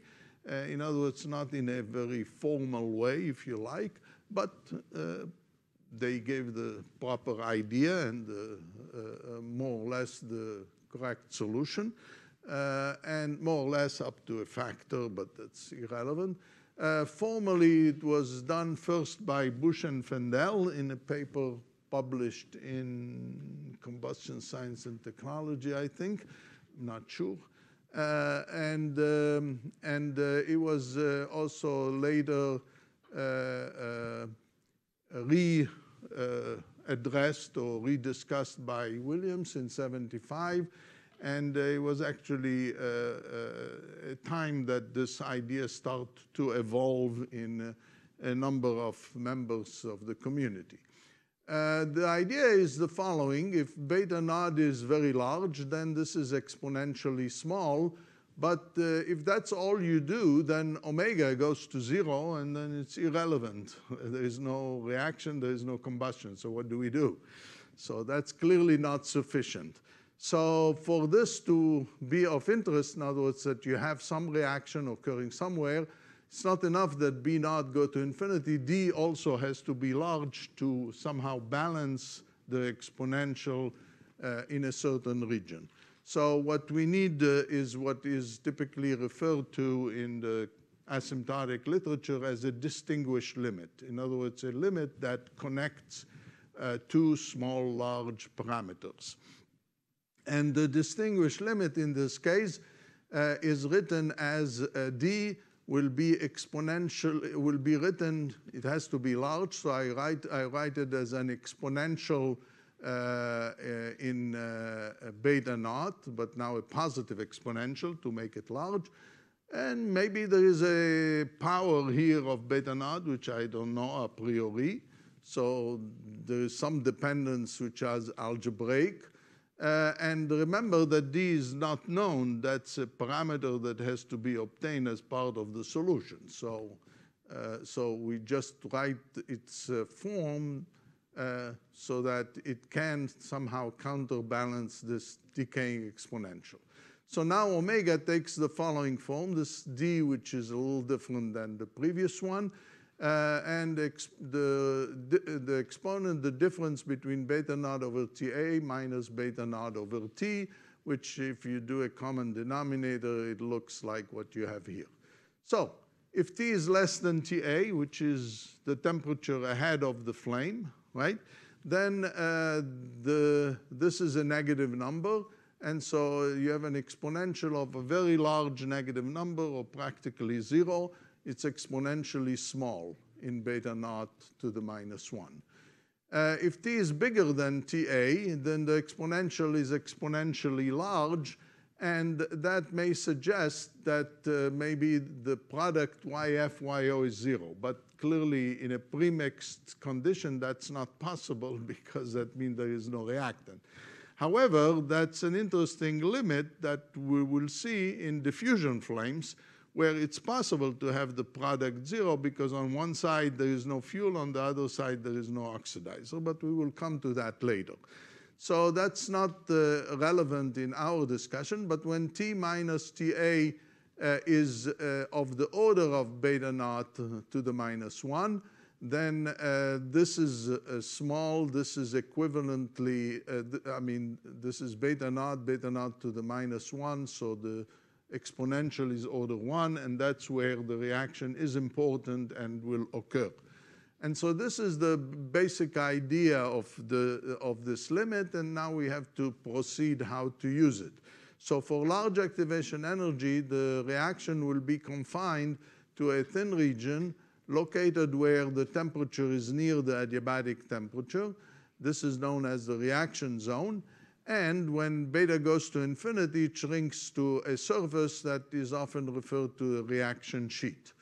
Ahead of the reaction sheet and behind the reaction sheet, the reaction is negligible. Omega is practically 0, either because T is less than TA ahead of the flame, which is this region, which is often, as we shall see, referred to as the preheat zone, or it's a 0 behind because one of the reactant is totally consumed, and then omega is 0. So this is the main idea. Now, before I proceed, I just wanted to put some numbers to have an idea of what is that exponential does.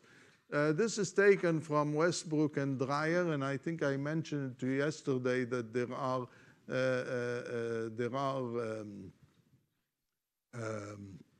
data in the literature that gives you the reaction order, if you like, but also the effective activation energy and pre-exponential factor if a certain reaction is described by one step. Okay, so this is the result that they obtained, and they did this by trying to compare experimental value of the laminar flame speed to computed value and to adapt to those numbers, including making sure that they fall properly in the between the flammability limit, when, in other words, when that exists or not. But the detail, you'll have to look at the paper. The key thing I wanted to show you is that for many of these hydrocarbon, the activation energy fall between 30 to 50 kilocalories per mole Kelvin. And if you divide by R, then the ratio E over R is about 18,000 Kelvin. Just an approximate number taken from these values. By the way, just something that I commented yesterday, note that the reaction orders, which are denoted here by A and B, are not necessarily integer, and sometimes they are even negative. Okay, so because they are effective number and not fundamental quantities. Okay, so if we take E over R to be 18,000, oh, and I forgot the B, which is the pre-exponential factor here denoted by A, it's about 10 to the 10 or 10 to the 8, something like this. And so if I take it 10 to the 11, one of the values in that table, TU, the unburned gas, is 300 Kelvin, TA about 2000 Kelvin, say. If you compute the exponential with TU, you get 10 to the minus 26. You see, You multiply by b 10 to the minus 15, and if that's a typical the reciprocal of a reaction time, you get a reaction time that will take 10 to the 15 second or 10 to the 8 years. So it's really extremely small. Whereas if you put the a here, you get a matter of fraction of second, in fact, microsecond. And so it's very quick, it's very fast. And so this is the essence of the idea that I described before. It's the high sensitivity of the reaction rate to temperature. And so the distinguished limit that we introduced before, you can write it, if you like, in dimensional form as such. You see, all I did here, I multiply and by e to the positive exponential, e to the minus, e to the negative exponential, and I can think of this as being my characteristic or the reciprocal of the characteristic time. In other words, in a way, this can be useful even numerically because you balance, essentially, you don't get very extremely large, extremely small number in your equation. Okay, so back to the Dam-Kohler number. If I use what I just said before as this being the reaction time, what did I do here? Oh, yeah, then the d that after multiplying, in other words, this d is not the original Dam-Kohler number, is after multiplying and the exponential by positive and negative. In other words, this would get added, and this is the expression thermal, d thermal divided by b tilde. B tilde correspond to all this combination here. And again, it's the reciprocal of, it's related or it's proportional to the inverse of the laminar flame speed squared. So D contains the unknown speed, and as I already mentioned before, it's an unknown, and it's known as the burning rate eigenvalue, sorry.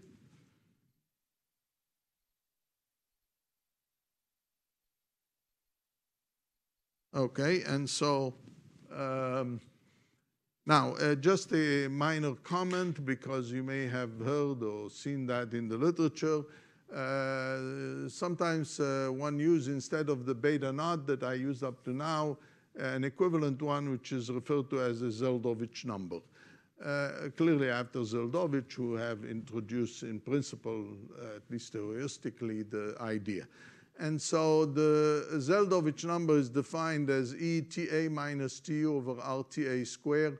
All these quantities are dimensional. Okay, this is known as the Dam-Kohler number, as the Zeldovich number. If you relate it to beta naught, is essentially you have to multiply and divide by this quantity. So this is my beta naught that before.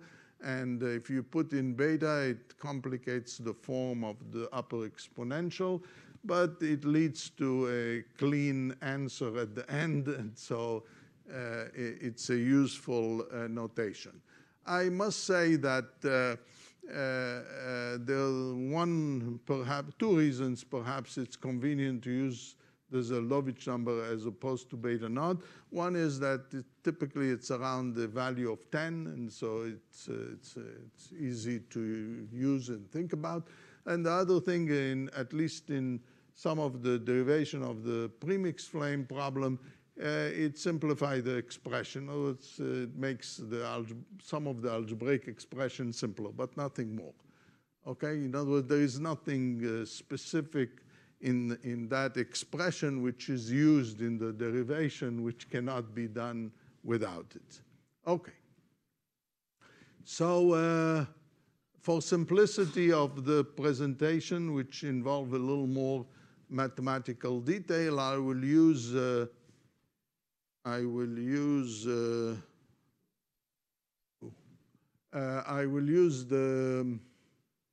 a single reactant. In other words, instead of YF plus YO, just YF go to product, but I will give you the answer later for two reactant. So for a single reactant, I remove the subscript, and so this is Y. think of it to be the fuel, say, and it's a fuel lean condition. So those are the two equations that you need to solve, and this is the omega. In principle, it's a nonlinear problem. It's a nonlinear eigenvalue problem, so we need to determine the temperature, the mass fraction y, and the eigenvalue or the burning rate eigenvalue d. Okay, so, and the Lewis number in this case will be the thermal diffusivity divided by the mass diffusivity of the deficient reactant. Okay, it's always important to remember the parameter, what they correspond to, in order to compare properly to experiment. If, oh, what did I do? So if we, here. Okay, so this is essentially the structure. The temperature will increase from the unburned to the adiabatic temperature. The mass fraction y will drop from the initial value to y equal to 0. You have a region where omega, a thin region where the reaction is important. Here you see it drop exponentially fast. Here it goes to 0 because y equal to 0. This is known as the reaction zone. Ahead of it is the preheat zone. It's the region where the temperatures and most of the change occur. And on this region ahead and behind, the reaction is either negligible or 0.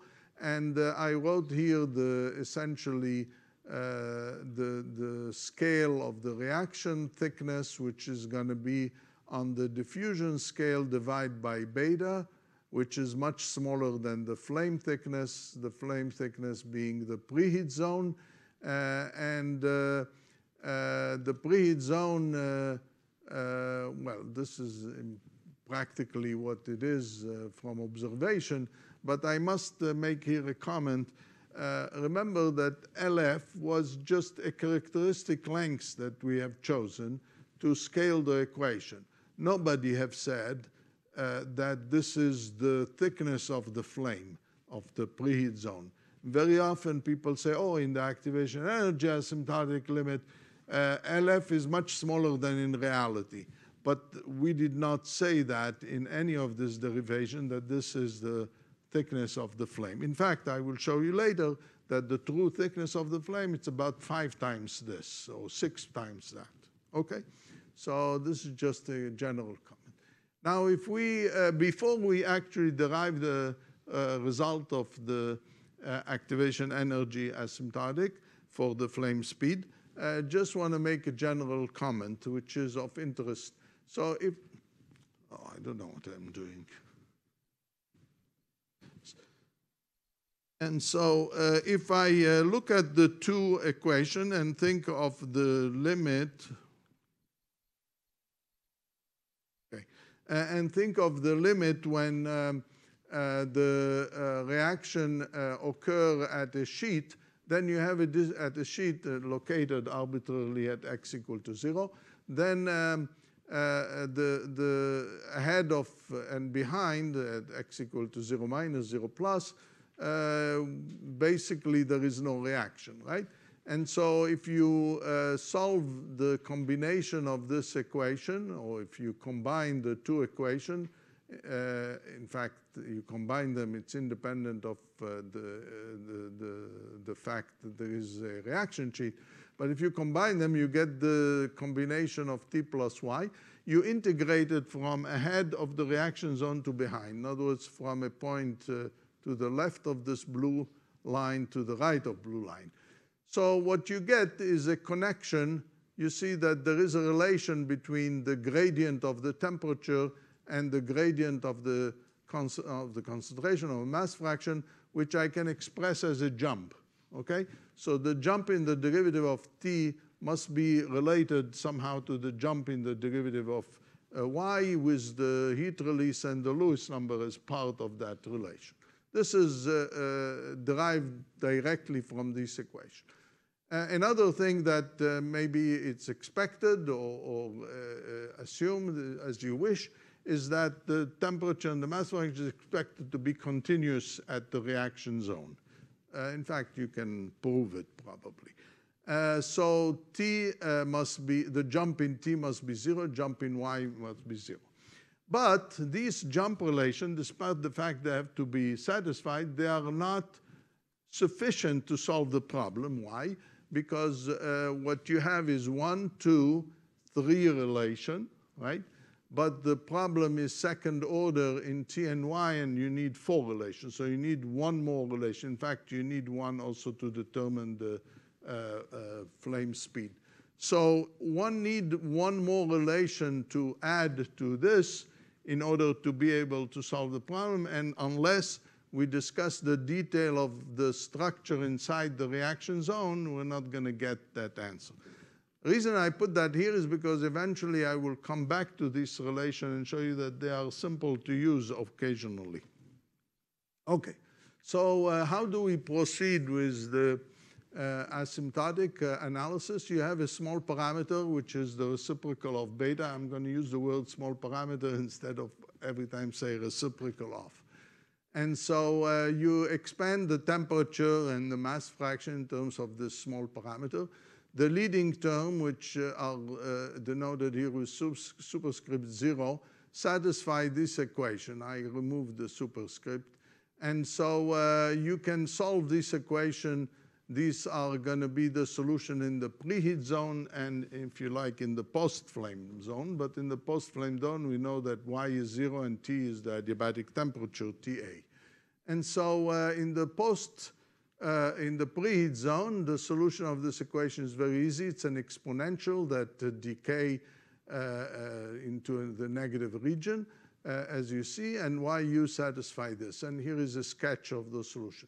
So in fact, we know the solution ahead, we know the solution behind. So you may wonder, why do I need to discuss the structure of the reaction zone? Well, I need to determine the flame speed, and that's where it is hidden, right? So to discuss the reaction zone, what we have to do, if this is the solution, we have to stretch or to zoom on the region near x equal to 0 where the reaction occurs. So this is this shaded region. And the intention is to find this red and blue curve that will smoothly connect the solution from one side to another, okay? And so we do that by first stretching the coordinate as such. So d by dx will vary from very large number to very small number such that xi will vary, such that x go from 0 minus to 0 plus. And the temperature and mass fraction have to be expanded around the values which are here, which is 0 and TA. So that's what's written here. And so the perturbed value is phi and psi. And the next step is you substitute this in your equation for t and y. And so here is the substitution. Now dt by dx become dphi by dxc. There is a beta minus 1. There is a small term multiplying the phi, and there is one coming from the derivative here, so they cancel each other. And then in the diffusion term, you have just a beta times that, because there are 2 derivatives here, one beta minus 1 coming only from here. And the reaction term takes this form, where here I showed you how the exponential get simplified. You see t minus ta is beta minus 1 phi, so beta and beta minus 1 becomes 1, and it's approximately e to the phi, and there is this factor that comes from the denominator, okay?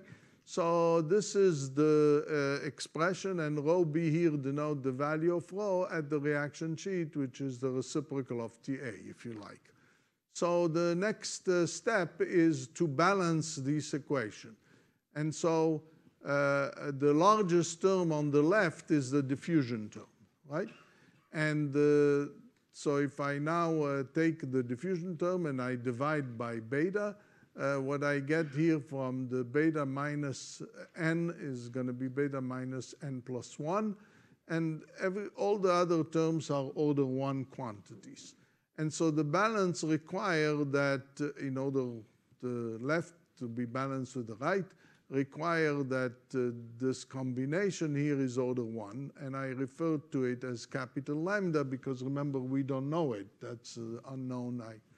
So D, the Dam-Kohler number, is written as beta to the n plus 1 times capital lambda plus higher terms. In other words, this is the proper expansion of the Dam-Kohler number that we have identified before. Remember, before I told you there is we forced an exponential term, but we also had an algebraic factor, and now we found what should be the algebraic factor.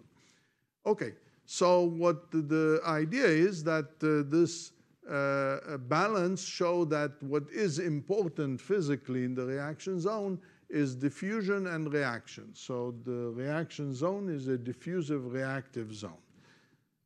And convection is relatively small because it's a very thin region, and so it doesn't affect the detail inside. So the next step will be to solve this equation. But note that this equation is only for the perturbation of the temperature. We have to also write an equation for the perturbation of the reactant psi. But the equations are very similar, so you expect a very similar equation, and indeed this is what you get for the perturbation of y, with, of course, the Lewis number there. And so the next step is solving this nonlinear equation, but you solve them in a domain which is on the small scale, goes essentially from negative infinity to plus infinity. This is the region that you zoomed on. So what condition, what boundary condition do you use to apply to this equation? Well, the boundary conditions that you use are known as matching condition. And matching is not patching. Matching is not trying to say, oh, there is at one point one solution have the same value as the other one. That's patching. Matching means that the two solutions blend into each other. In other words, the behavior of one solution when you go towards the other one has the same behavior as the solution in that region. Or in other words, if I take the solution in the preheat zone, right, for all x, and I expand it to see how it behaves near x equal to 0, and x equal to 0 is now described by this zoom new coordinate. And so near x equal to 0, you see that by expanding this in terms of beta minus 1, t is like a linear function and y behave like a linear function, right? And so what you expect is that the solution in that reaction zone will go to some slope which is dictated by the outer solution. These are referred to as matching condition. Okay, so we derived here the matching condition, and so in fact you can express them when you compare this to the solution or to the form of the solution in the reaction zone. It tells you that phi must go like this straight line and psi like this slope. Okay. Now, by the way, this condition, and on the Burn side, of course, it has to go to 0 because it's already a constant there, either 0 or TA. This condition, in fact, is not one condition. It's, in fact, two conditions, because it tells you that phi has to go to this value, and the phi xc has to go to QYU. So it's important to note that. Okay, so here are, again, the two equation for phi and psi and all the matching conditions. So that at least mathematically we have a well-posed problem to address, and this is schematically what you should expect. This is the mass fraction, so the correction psi will go from the proper slope into 0, and this is for the temperature from the slope to 0. Okay, so So we have to see if we can solve this equation to obtain these curves. It's easy to first see that you can do a coupling function here, because independent of the Lewis number, when you have only diffusion and reaction, you can always combine the two equations to eliminate the right-hand side. So when you do that, you obtain that the sum here is equal to 0, and if you apply the boundary condition, you see that there is a relation between phi and psi. In other words, between the perturbation of the temperature and the perturbation of the mass fraction. We are up to 10:15. Is this 11:15? Huh? No, but the until 11:15. It's I lost the time. 10 minutes. Okay, fine. I will not finish this lecture. I'll finish it next time. I'll skip some of the other things. So this is one relation. So if you have this relation, you can, of course, replace the phi in the exponential and reduce the equation to a single equation. So this is what's done in this box. You have a single equation for psi where the phi in the exponential was replaced by the linear relation between them. And those are the two matching conditions. So it turned out that we can integrate this equation once because we can multiply the left and right-hand side by the derivative, dψ dx. When you multiply by dψ dx, this is equivalent to that, because you see if you take the derivative of this, you get 2 times the derivative times the second derivative, which is exactly this, and the 2 cancel. And on the right-hand side, you have dψ dx. So now you can integrate with respect to xi, and since the integration here will effectively be, if you integrate, you have dx dx, so integration dψ. So you have an integral which you have to evaluate, and on the left-hand side, you have the derivative dψ dx squared. This is only one integration. Of course, second equation requires 2 integration, but I'll talk about that in a minute.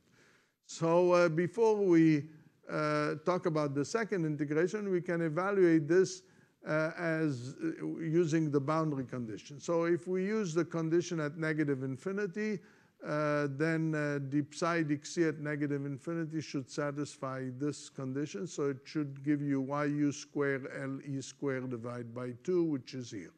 Okay? And when you evaluate plus infinity is 0, so it's irrelevant. When you evaluate this integral, when xi goes to -infinity, you see that psi goes to infinity, and so that's psi will go to infinity. And when xi goes to plus infinity, psi goes to 0. So those are the 2 limits here. And so that integral is effectively a gamma function of the reaction order n. And so you have an expression here that involve quantities that you know, and you can determine this capital lambda, which is related to the burning rate eigenvalue. So that's the previous relation that I had on the slide. This is the write-up of it. And so you solve for capital lambda, you get this. And if you now put it back into the Dam-Kohler number, you get an expression which tells you what the burning rate eigenvalue is. And to obtain the flame speed, you have to rewrite the Dam-Kohler number, the definition of the Dam-Kohler number, which, did I skip something? No, it's okay. So you write, this is a repetition of what I had before.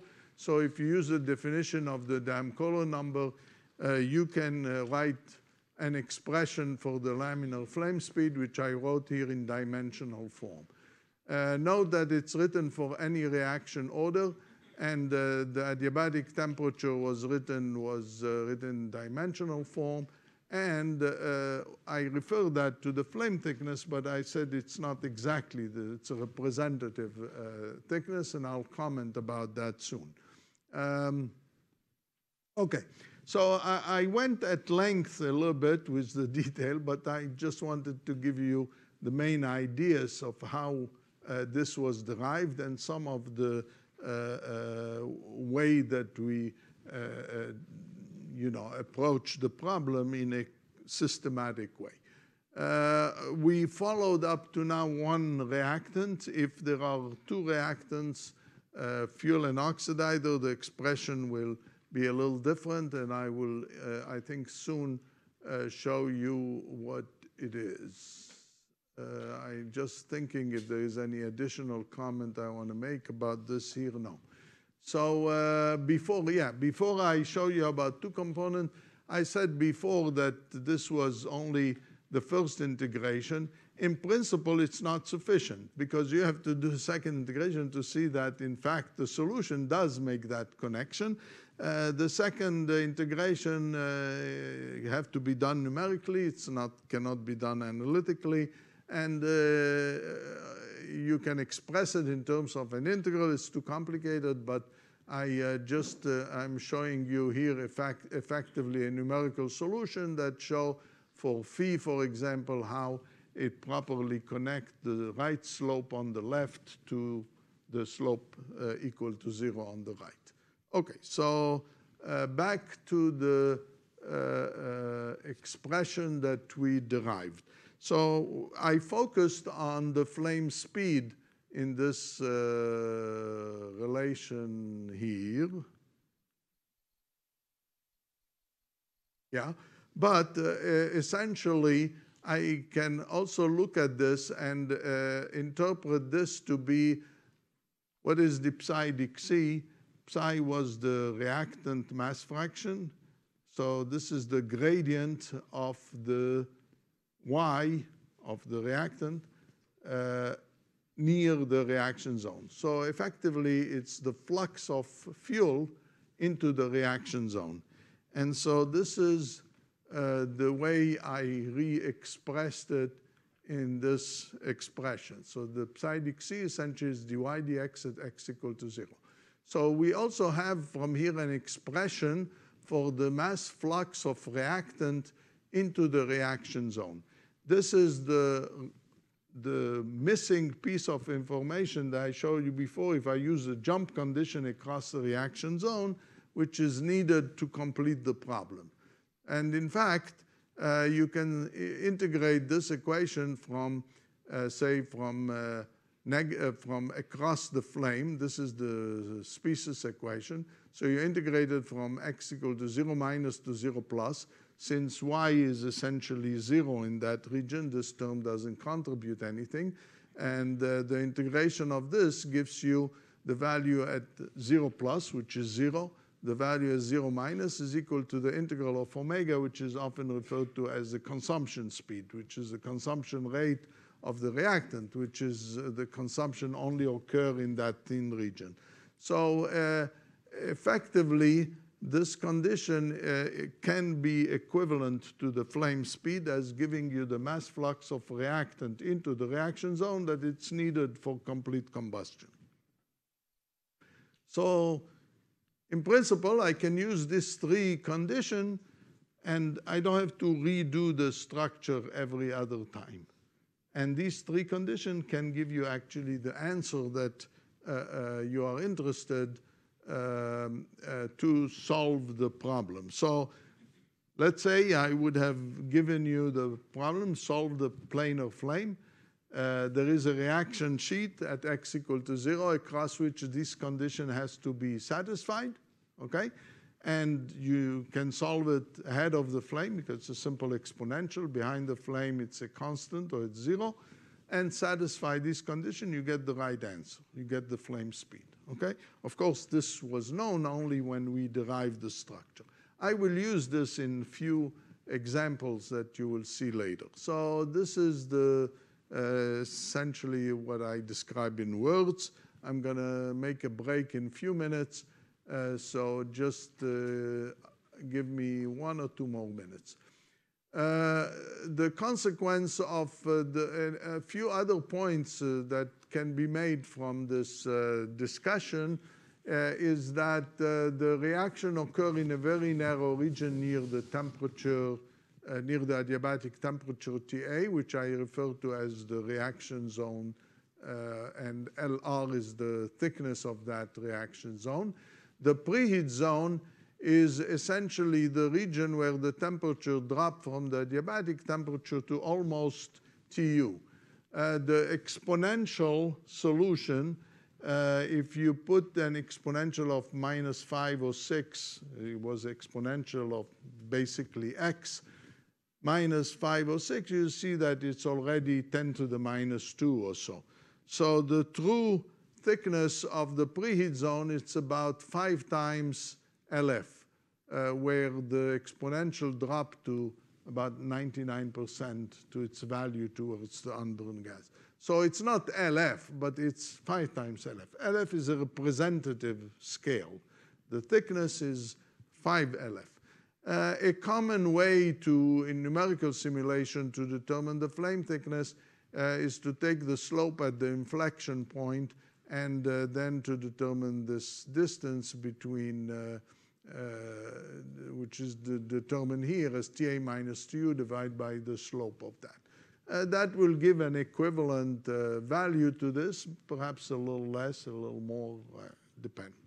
Okay, and this is the second comment, or another comment, that I could have done this whole analysis allowing for thermal conductivity to depend on temperature. It's just that my expression would have been a little bit more involved, but straightforward. To complete the solution, I discussed temperature and mass fraction. What about density and velocity? Well, it's straightforward. The density is the reciprocal of the temperature, and since rho u is a constant, then u is basically in dimensionless form is essentially T. So we know the density, we know the temperature. What about the pressure, the small pressure variation? Well, you can compute them also from the momentum equation, and you get this two expressions which show basically that there is a drop, a slight drop in pressure across the flame. And this is known from the Rankine-Hugoniot relation. Remember the deflagration, the pressure drops. So this is computed here. And okay, this is just a minor comment. This says the strong dependence of the Arrhenius rate show that a small variation in flame temperature can cause an order 1 or significant change in speed. And that's an important result which have been used later to actually advance the theory of premixed flame, which I will discuss in tomorrow in other lectures. So let's stop here and we will continue from this after the break.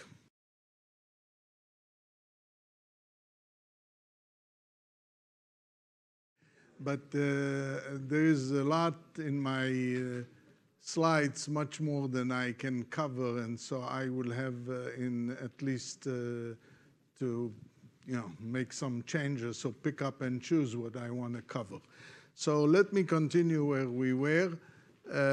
We essentially derived an expression, an analytical expression for the laminar flame speed, and I want now essentially to discuss various properties of this reaction, of this expression. First of all, here is a comparison between the asymptotic expression that we derived for n equal to 1 and the specific value of the heat release Q equal to 5 with a numerical solution. The reason for this value is because numerically you have to choose some parameters to make the comparison. Okay, and so the graph showed the ratio of the numeric to the asymptotic. So of course, it would have been 1 if it's exact, but clearly it's an approximation. And so what you see is for beta approximately 10, beta being the Zeldovich number, I told you it's approximately 10, The error for most Lewis number, except for the large one, it's about 5 to at least 8%, so it's not very large. And of course, as asymptotic theory is, the larger the parameter, or the smaller the small parameter, depending what you have, the better the approximation is. In fact, it is. It 10 to 1 as beta become larger and larger. Okay, so this is one comment. It's interesting, by the way, to note that for different Lewis number, less than 1 and bigger than 1, the approach is from above or from below, but doesn't have any physical consequences, just the expression, the way the expression was obtained. The next comment here, I just wrote the laminar flame speed in different forms. So here, the expression that I derived before, you see the density of the burned gas and density of the unburned gas. And you can re-express, what did I do here? Well, in one case, I bring in here the density to be the ratio to the n in both cases. So there is an unburned value that was pulled out, and then somewhere else there is the beta was replaced with the beta naught, and remember in the beta naught, the difference between two, there was a TA minus 1. Anyway, it's a rewrite of the same expression. So if you like, this one doesn't have, the Zeldovich number had just the activation energy parameter as I originally defined it. And in this one, I replaced the density with the pressure. So any one of those could be useful depending on your need. So that's what was used in the different expression. Okay, this was a minor thing. The more important thing is perhaps to bring in now two reactants. So fuel and oxidizer. So now the expression have included this extra parameter here, S, or extra factor S. And the expression is written only for n equal to 2 is a reaction order with respect to fuel and oxidizer 1. So what you see is that there is a dependence on the equivalence ratio phi, which is given here. And you can easily see that this expression reduced to the previous one when the mixture is very lean or very rich, because then only one species become relevant. And note that both Lewis number appear in the expression, depend on phi, but in general, both expression, Lewis number of fuel and oxidized would appear, but if phi is very small, for example, then only one would appear, which is the deficient one, as we have anticipated before. So anyway, this is a more general relation, and it's consistent with all the previous one. And at stoichiometry, when phi is equal to 1, it reduced to this form. And here you see very clearly that both Lewis number enter the expression. Okay, now some observation from the laminar flame speed. First of all, you notice that the flame speed was proportional to the exponential e to the minus e over RTA.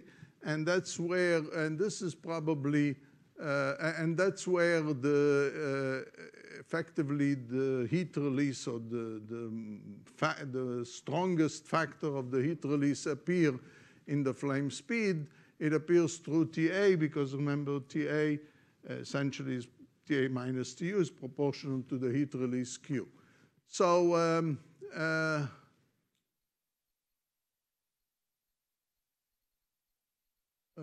not sure what I wanted to show in this graph. I know.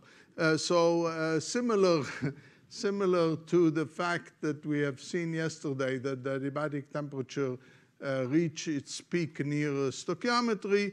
So since the speed is essentially proportional to that, then it also reach its maximum speed at stoichiometry, and those are values taken from different experiments or different computation with different numerical scheme. The flame thickness, on the other hand, is inversely proportional to SL, and so it will be essentially the smallest near equivalence ratio, near the stoichiometry. Now the dependence on the heat release or on Q, okay, again appear from this exponential. And so what you see from this experiment, that the larger Q is, then the larger the flame speed, which is clearly what you would see here. The larger Q, the larger TA makes the ratio smaller, being in a negative, make it larger. So the larger Q show a larger speed immediately from the analytical expression. If the changes in Q is not very large, as here it's almost 40% increase or so, then you expect that the flame speed will not rise very much or not be much larger.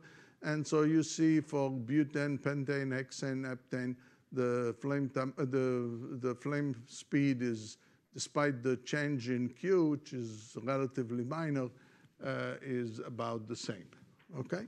So indistinguishable effect due to the relative small change in Q. This is another interesting comparison that you can see.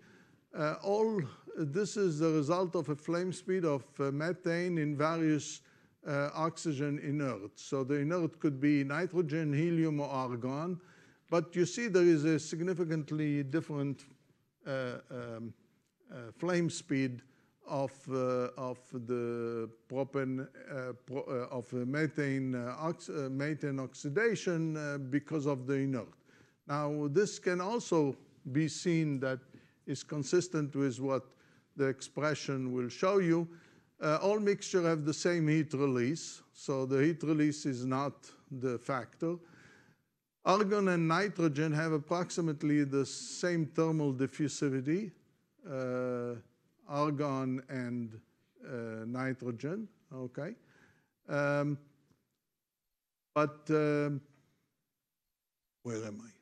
It's the same thermal diffusivity, but the adiabatic temperature is larger for the argon mixture, okay, because of the significantly lower CP. So the adiabatic temperature for the argon mixture is 2514 compared to 2214.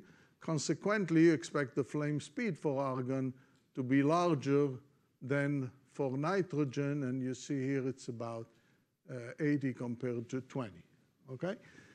Now, the flame temperature, if you compare now with helium, helium is a mixture is nearly have the same flame temperature as the argon mixture, okay, the 25 and 25 about, but the higher speed is due to the higher thermal diffusivity of helium, which you see is 1.64 compared to the other two. So you can deduce all these directly from the analytical expression. Another interesting comment is this, the dependence on the Lewis number. So we saw that, you notice that I just pick up only the important factor in the expression. I didn't write the entire expression. So we've seen that it's basically proportional to the product of the Lewis number of the fuel and oxidizer, the square root. In the expression before, it was the reciprocal in the denominator, which is the same as that. And so for methane, which is basically the Lewis number is near 1 in air, where the Lewis number is not too far from 1, then what you see, there is a correlation, so to speak, between the flame temperature and the flame speed. In other words, they both change in the same way.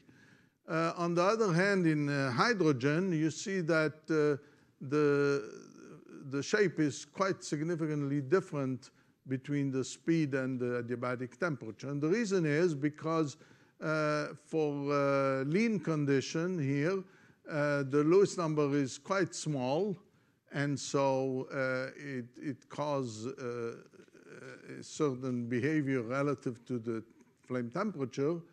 But on the rich side, it's the oxidizer which dictate the expression, and this is not small, it's like approximately 1. So you see a different, there is no direct correlation between the two. Okay, this is just also to show the dependence of the flame speed on pressure. And from the expression that we derived, we had a rho burn to the n/2 and divide by rho u, so that essentially if you translate it in pressure, you get P to the n/2 minus 1. And so clearly if n is, which is usually, well, it's less than 2, then the flame speed decreases with the pressure, and that's what most experiments show. Okay? The flame thickness, on the other hand, is inversely, it has another rho u here, so that kills the minus 1, and so LF will be inversely proportional to P to the n/2, which indicate that as you increase the pressure, the flame thickness, the flame becomes thinner, and that's another result which is consistent with experiment. So this is some comparison that I show. And here I again summarize that single slide that I showed you earlier, that effectively the derivation of the flame speed is equivalent, or the derivation of the activation energy asymptote is equivalent to saying that I can solve the problem in the preheat zone and in the post-reaction zone, provided that all these conditions are satisfied, namely that the temperature and the species are continuous at the reaction zone, which is what we expected, that there is a relation between the gradient of the temperature, in other words, the heat conducted away from the reaction zone, and the mass flux of reactant towards the reaction zone, and that the mass flux that enter the reaction zone is given by this expression, which is basically of an Arrhenius form, but specifically in that way, which was derived from the solution, is equivalent to say that the flame speed is equal to this expression. Why did I bring that up? Because it's not here. Okay, so it will come later, but maybe I should say something about it before. It will come later. Okay, so I want to move to the next slide, the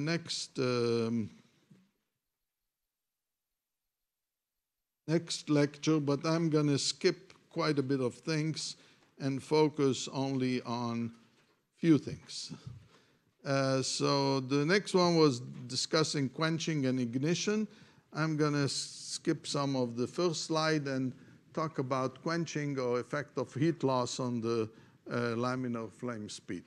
The comment that I wanted to make about before that I said I thought it was in my slide, it will come tomorrow. It's essentially a generalization of those conditions for a flame which is not highly curved or weakly curved. So, but we will talk about it tomorrow.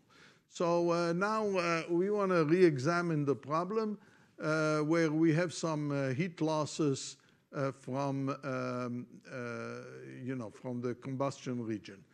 The boundary conditions are very similar to what we had before. Of course, we have to add a heat loss term to the equation. And we expect that the flame speed, again, this is written in the frame of reference moving with the flame. So they expect that the flame speed S is going to be a number less than the laminar flame speed, right? So S is supposed to be less than, expect that, right?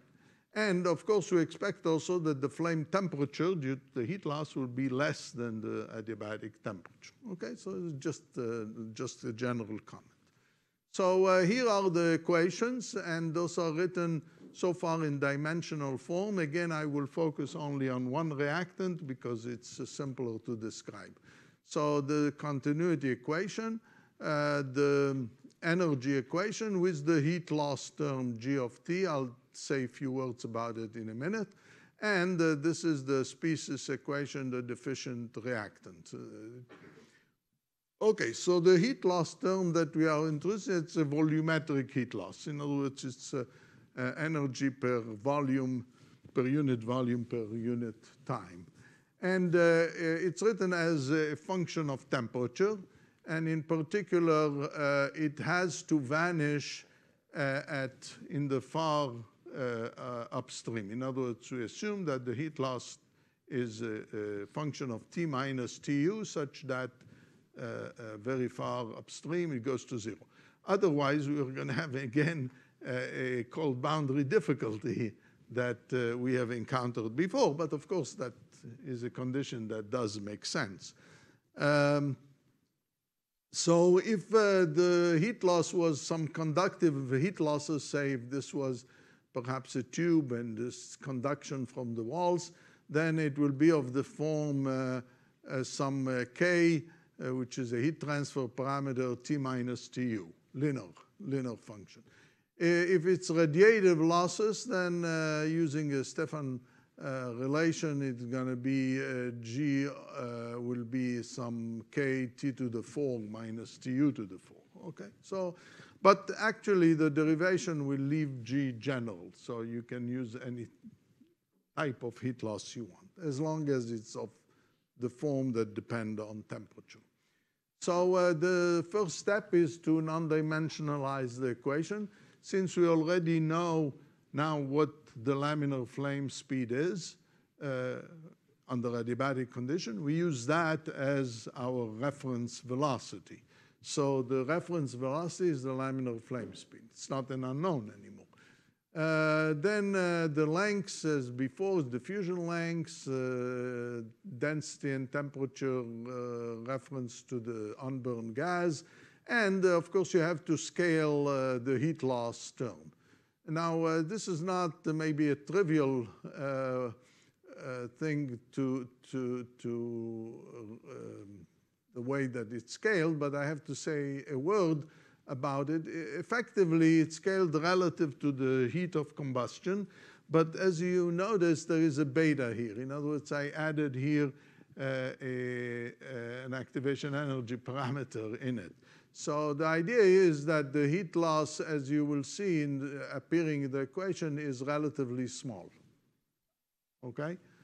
So you can ask me, why do you look at relatively small heat losses? Well, what I will argue, as you will see at the end, small heat loss will quench the flame, so large heat loss, of course, will quench it. So it turned out that it's the proper, as I earlier told you, the proper distinguished limit to examine to get a correct answer to the problem. Okay, so everything else is known. TA is just adiabatic temperature as a reference in dimensionless form, dimensional form. These are the dimensionless equation, and the little s is the ratio of the non-adiabatic to the adiabatic flame speed. So little s would appear here because rho u is s. And then these are the same equation that you have seen before with the addition term here. And the boundary condition are here. U goes to little s as x goes to infinity, and rho t goes to 1. Y is the unburned known value. At far at infinity, things go to uniform, and the fuel is all consumed. Okay, so it's important to note that even before doing anything before any discussion, if I add those two equations, I get an equation that combines t and y. Again, it's not exactly an equation that can be solved because those are not the same variables, but it's an expression that it's useful. But it's an expression that is good for all orders in the parameter beta minus 1 because I didn't make any simplification in obtaining it, okay? And we are going to use it in a minute.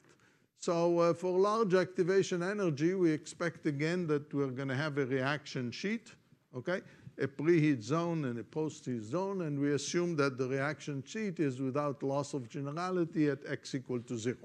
So we want to solve the equation with reaction negligible on the left and on the right. So for x positive, x negative. So these are the equations to solve. And the condition across the reaction sheet are very similar to what I showed you in the last slide of the previous lecture, the continuity, the relation between the gradient, and this relation for the mass flux that we have derived before. But there is one generalization here, and that's why I am missing that slide that I wanted to discuss. Since now the flame temperature is not the adiabatic temperature, what I have done in this expression is modify the exponential. Instead of E over 2RTA, the adiabatic temperature when it was for the adiabatic flame, I generalize it with a temperature TF. Now you may ask, why are you allowed to do this? The answer is I can do it systematically the same way that I derived the previous relation, but it's a much simpler way to present it. It's correct, but I am just giving you maybe a hand wave answer why it is correct. And so the mass flux into the reaction zone can be in fact expressed in this way, which is a difference between the exponential at TA and TF multiplied by essentially, if you want, it's the incoming mass flux. Okay, so this is the jump condition in dimensional form. And in dimensionless form, using the scaling that I have introduced before, these will introduce here the heat release parameter Q and the Lewis number, okay, which is quite clear. This one will essentially, you see that there is a rho d here. If I divide by lambda over Cp, then I'll bring the Lewis number in front, so that's where this comes from. And then making dimensional, then only the Yu would appear because this is 1 and in the scale of the x. And then the exponential will be of this form if if the Zeldovich number beta come into play. So this is just a substitution. It's very straightforward. Now, I expect that since the heat losses are small, then the flame temperature will not be very far from the adiabatic temperature. And so the difference, so I write the flame temperature as adiabatic temperature plus a small correction. This TA minus 1 is just a factor for convenience, nothing special. Phi star effectively is the deviation or the drop in temperature from the adiabatic, phi star. So in this expression, e to the minus phi star over 2 appear. The reason you see for this TA minus 1 is to cancel this one, so I have a simple exponential to deal with. So these are the conditions that I want to apply in order to solve my problem. Okay, so I go back to this combined equation that I told you before that can be derived for all orders. And I integrated from negative infinity up to and including the reaction zone. In other words, up to behind the reaction zone, so up to 0 plus. Okay, so at 0 plus, we know that on the burn side, T is TF, Y is 0. So that gives you this TF. On the unburned side, namely at negative infinity, you have Tu plus QYU, or 1 plus Q, which is TA. So that's where this comes from, okay? Now let's focus on the second term. At negative infinity, then the derivative is 0, so it's not appearing here. But at 0 plus, there is a slope, and I don't know what the slope is. Under adiabatic condition, it was 0, but now it may not be. And so it's remain as an unknown to be determined. And then on the right-hand side, when I integrate this quantity, it's going to be somehow the total loss due to the heat loss. Okay, since we have assumed, and that's really where the importance of this beta minus 1 come in, since this is a beta minus 1 term, you expect that also the slope behind the flame is also beta minus 1. So the expression that you end up obtaining from here is beta minus 1, beta minus 1, beta minus 1. In other words, it's all balanced correctly. This is the term coming from here. This is the term that I have to evaluate. And this is the known heat loss that we can, for a given G, we can evaluate. Okay, so this is one equation that relates the flame temperature perturbation, phi star, to the, well, that give you the, if you like, the flame, to the flame speed, little s. Then you have a second relation which come from this, I want to go back, but now I went too far back, that comes from here, from this mass flux quantity that I derived earlier. So it tells you that dy by dx at x equal to 0 minus is equal to this. So when I just copied it here. So this is another relation that will give us a dependence of the perturbation of the flame temperature. And so these two relations are two relations for the flame temperature and the flame speed, little s and phi star. Okay? So now we have to solve the equation in the preheat zone and in the post-heat zone. And so in the preheat zone, the y equation is very easy. Like before, it's an exponential, and then it's a 0 on the burn side. So this is the solution.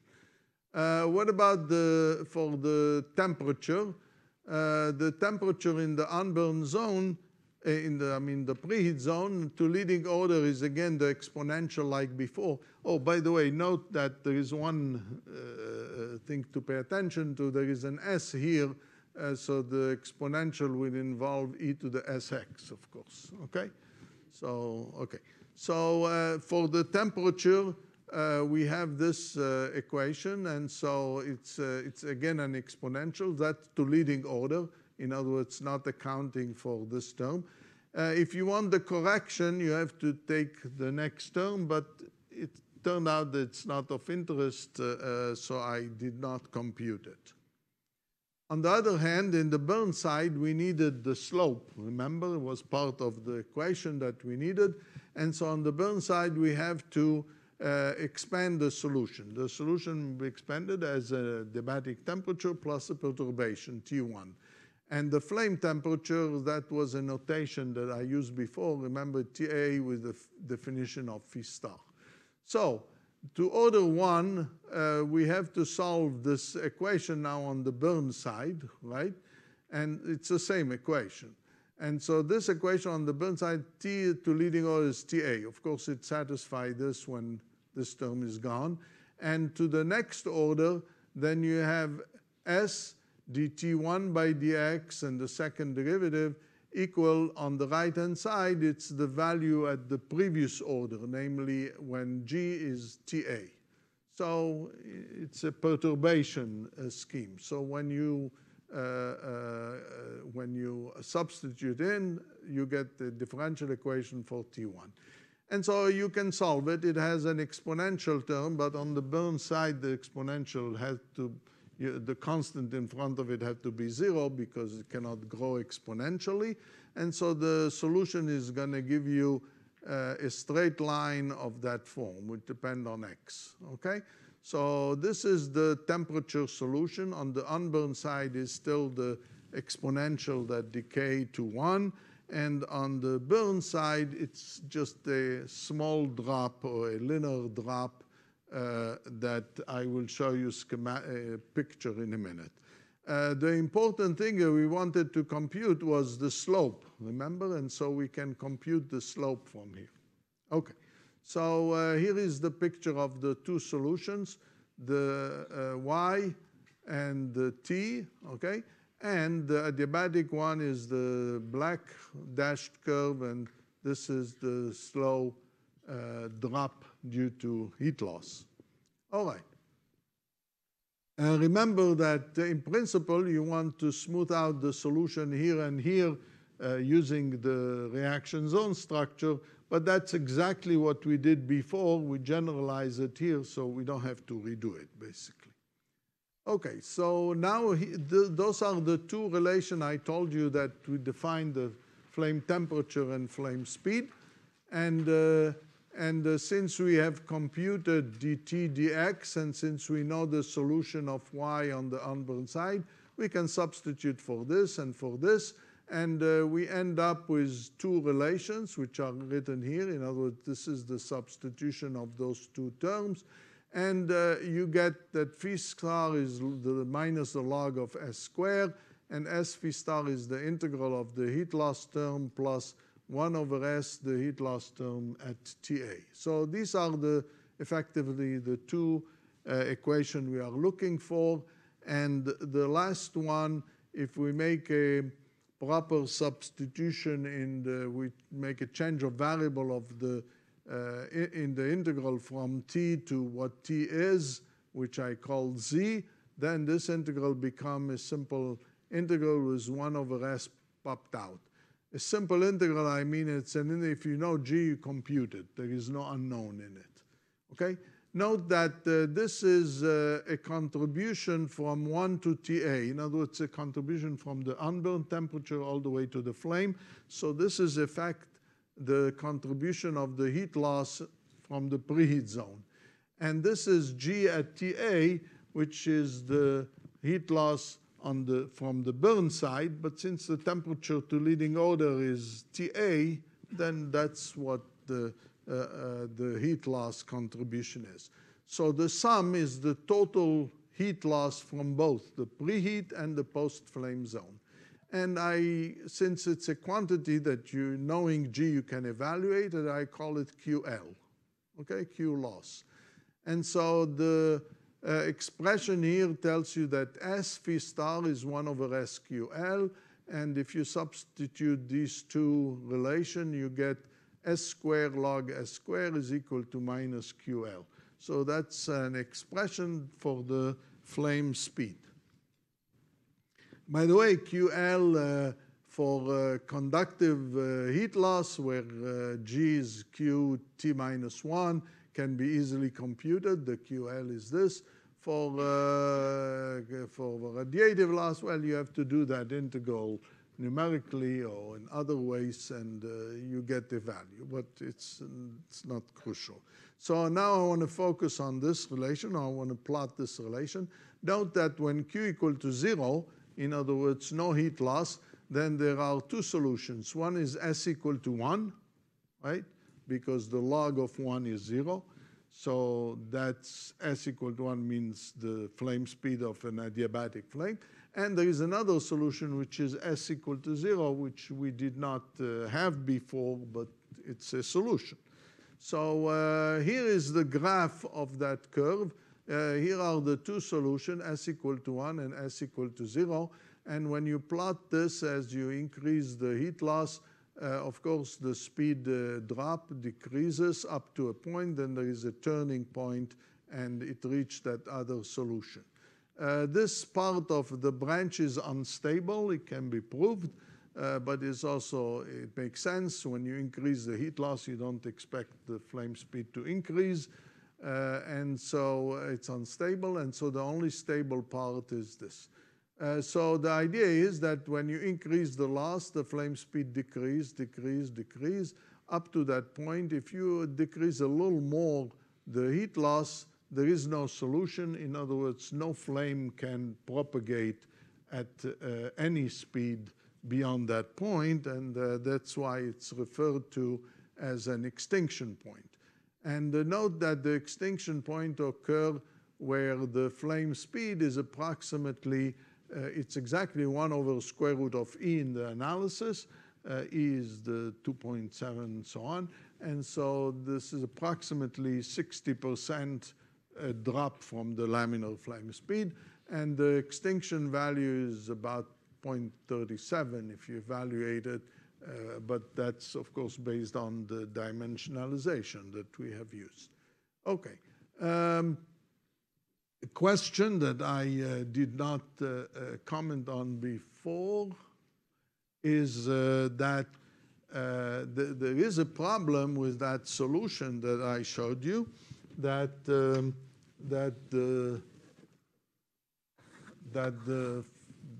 flame go like this and then it goes down, right, linearly. But that's not an acceptable solution, because eventually straight line will cross the axis, it will go negative, and so it's not correct, right? And so if you do a careful analysis, it's true that you can accept it, but you have to make sure that everything fall into place correctly. And so how to explain that? Well, what you expect actually is that the flame temperature and the temperature will eventually decrease back to the cold temperature, to 1. And in fact, that is the case. It's just that that happened on a much larger scale, which is x beta x. So without showing too much the details, on a larger scale, this is how the temperature dropped from the flame temperature exponentially to 1. But it happened on a much, much larger scale than the diffusion scale that we have used to describe the solution in this range, okay? So that cleaned that part. There are a few examples or important observation that this quenching of the flame speed, for example, it was very early shown by Humphrey Davy in the early 1800s that if he have a lamp that has a metal used around it to distribute heat loss to a sufficiently large area, that the flame that he used in this lamp to go into coal mine will not propagate out and will not cause an explosion.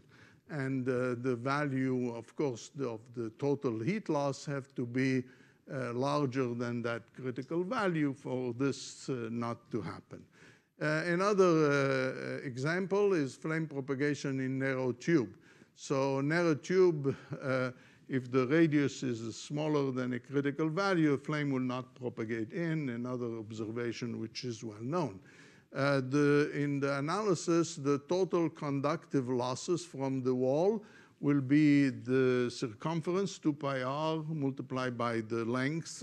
But the heat loss per unit volume, which we added in the analysis, it's going to be 2 pi r over L divided by the volume pi r square L.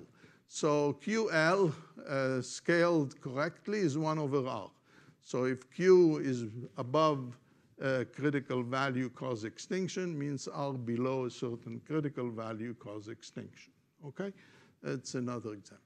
The next thing before we finish and drop the remaining of the lecture is to bring you some example from two-dimensional flame in a channel. Now, so this is a flame propagating in a channel under, well, there is no reactant, in other words, the derivative of y have to go to 0 at the wall, no penetration, but there is the temperature gradient is equal to some k times T minus Tu, where k here is different than the k before. It's just the heat transfer parameter at the wall. Okay? Now, when k is equal to 0, then dt dy is 0, means it's adiabatic condition. When k goes to infinity, it means that T is equal to TU, it means isothermal condition. Now it's keeping the wall at a constant temperature. So those are the two extremes, because keeping the wall at constant temperature causes a significant loss to reach that temperature. Okay, so the result I want to show you are based on numerical computation, because now you have to solve the equation in X and Y, and it's not amenable to analytical solution. And for simplicity, those results were done at a constant density, in other words, without really seeing the effect of thermal expansion on the flame. Nevertheless, you will see that provide interesting results, and so that's what I will show you. I will also show you a result for unity Lewis number. So even though the discussion for non-unity Lewis number also appear in the literature, and the activation energy for the numerical computation was taken to be beta equal to 10. By the way, in numerical computation, the equations are solved using a finite rate chemistry, but one step. In other words, you solve the full equations. In the analysis delta, which is the channel width in terms of the flame thickness, the channel width is 2A divided by LF, is denoted by delta, and K I discussed before. Okay? Now, since the flame is propagating in a tube, it's not, I'm sorry, since there is heat loss, it's not expected that you're going to have a planar flame. Okay? If it was under this assumption, namely without thermal expansion and so on, if it was adiabatic, you would expect the planar flame, because there's nothing in the equation that would change that. But here you don't expect, so the flame will be curved. So here are results for delta equal to 20, which is relatively a wide channel, and I'll show you next result for a narrower channel. So again, if it's adiabatic, you see the results show that the flame is planar. Those are reaction rate contour, in other words, where omega takes different level set, where omega take a constant value, so it's clearly 0 here, 0 here, it's important here. Those are temperature contour or isotherm, if you like. When you increase K to 5, then the flame starts to curve, as you expect, and you see that the reaction is not uniform as it was before, which is what you anticipate. And when you increase it all the way to K infinity, which is an isothermal wall, then the flame is really more curved. Oh, by the way, this is, I'm plotting here only half of the channel. So there is another half here or another half here, okay? So this is the center line, this is the end of the channel. And so when K goes to infinity, what you see there is a dead space. In other words, the flame exists only in part of the channel, only in the center or near the center, and it's quenched on top and the bottom. But that's what this picture shows. But what you see is that you can increase the heat loss as much as you want and still get a solution. On the other hand, if you have a narrow channel, K equal to 0, again, you get the planar flame, then the flame starts to curve. You get to a value of about 28.1. Of course, those values are dimensionless, so you have to understand that. It's not a pure number. And so, again, the flame is curved. There is a dead space. If you try to increase K above 28.1, you find no solution, okay? So again, the flame, when K exceeds a finite critical value, the total flame is quenched. Here you have a partial quenching near the wall. Here you have a total quench eventually. And if you graph the propagation speed of the non-adiabatic relative to the laminar flame speed as a function of heat loss, it's very interesting that when delta is small, which is very narrow channel, right?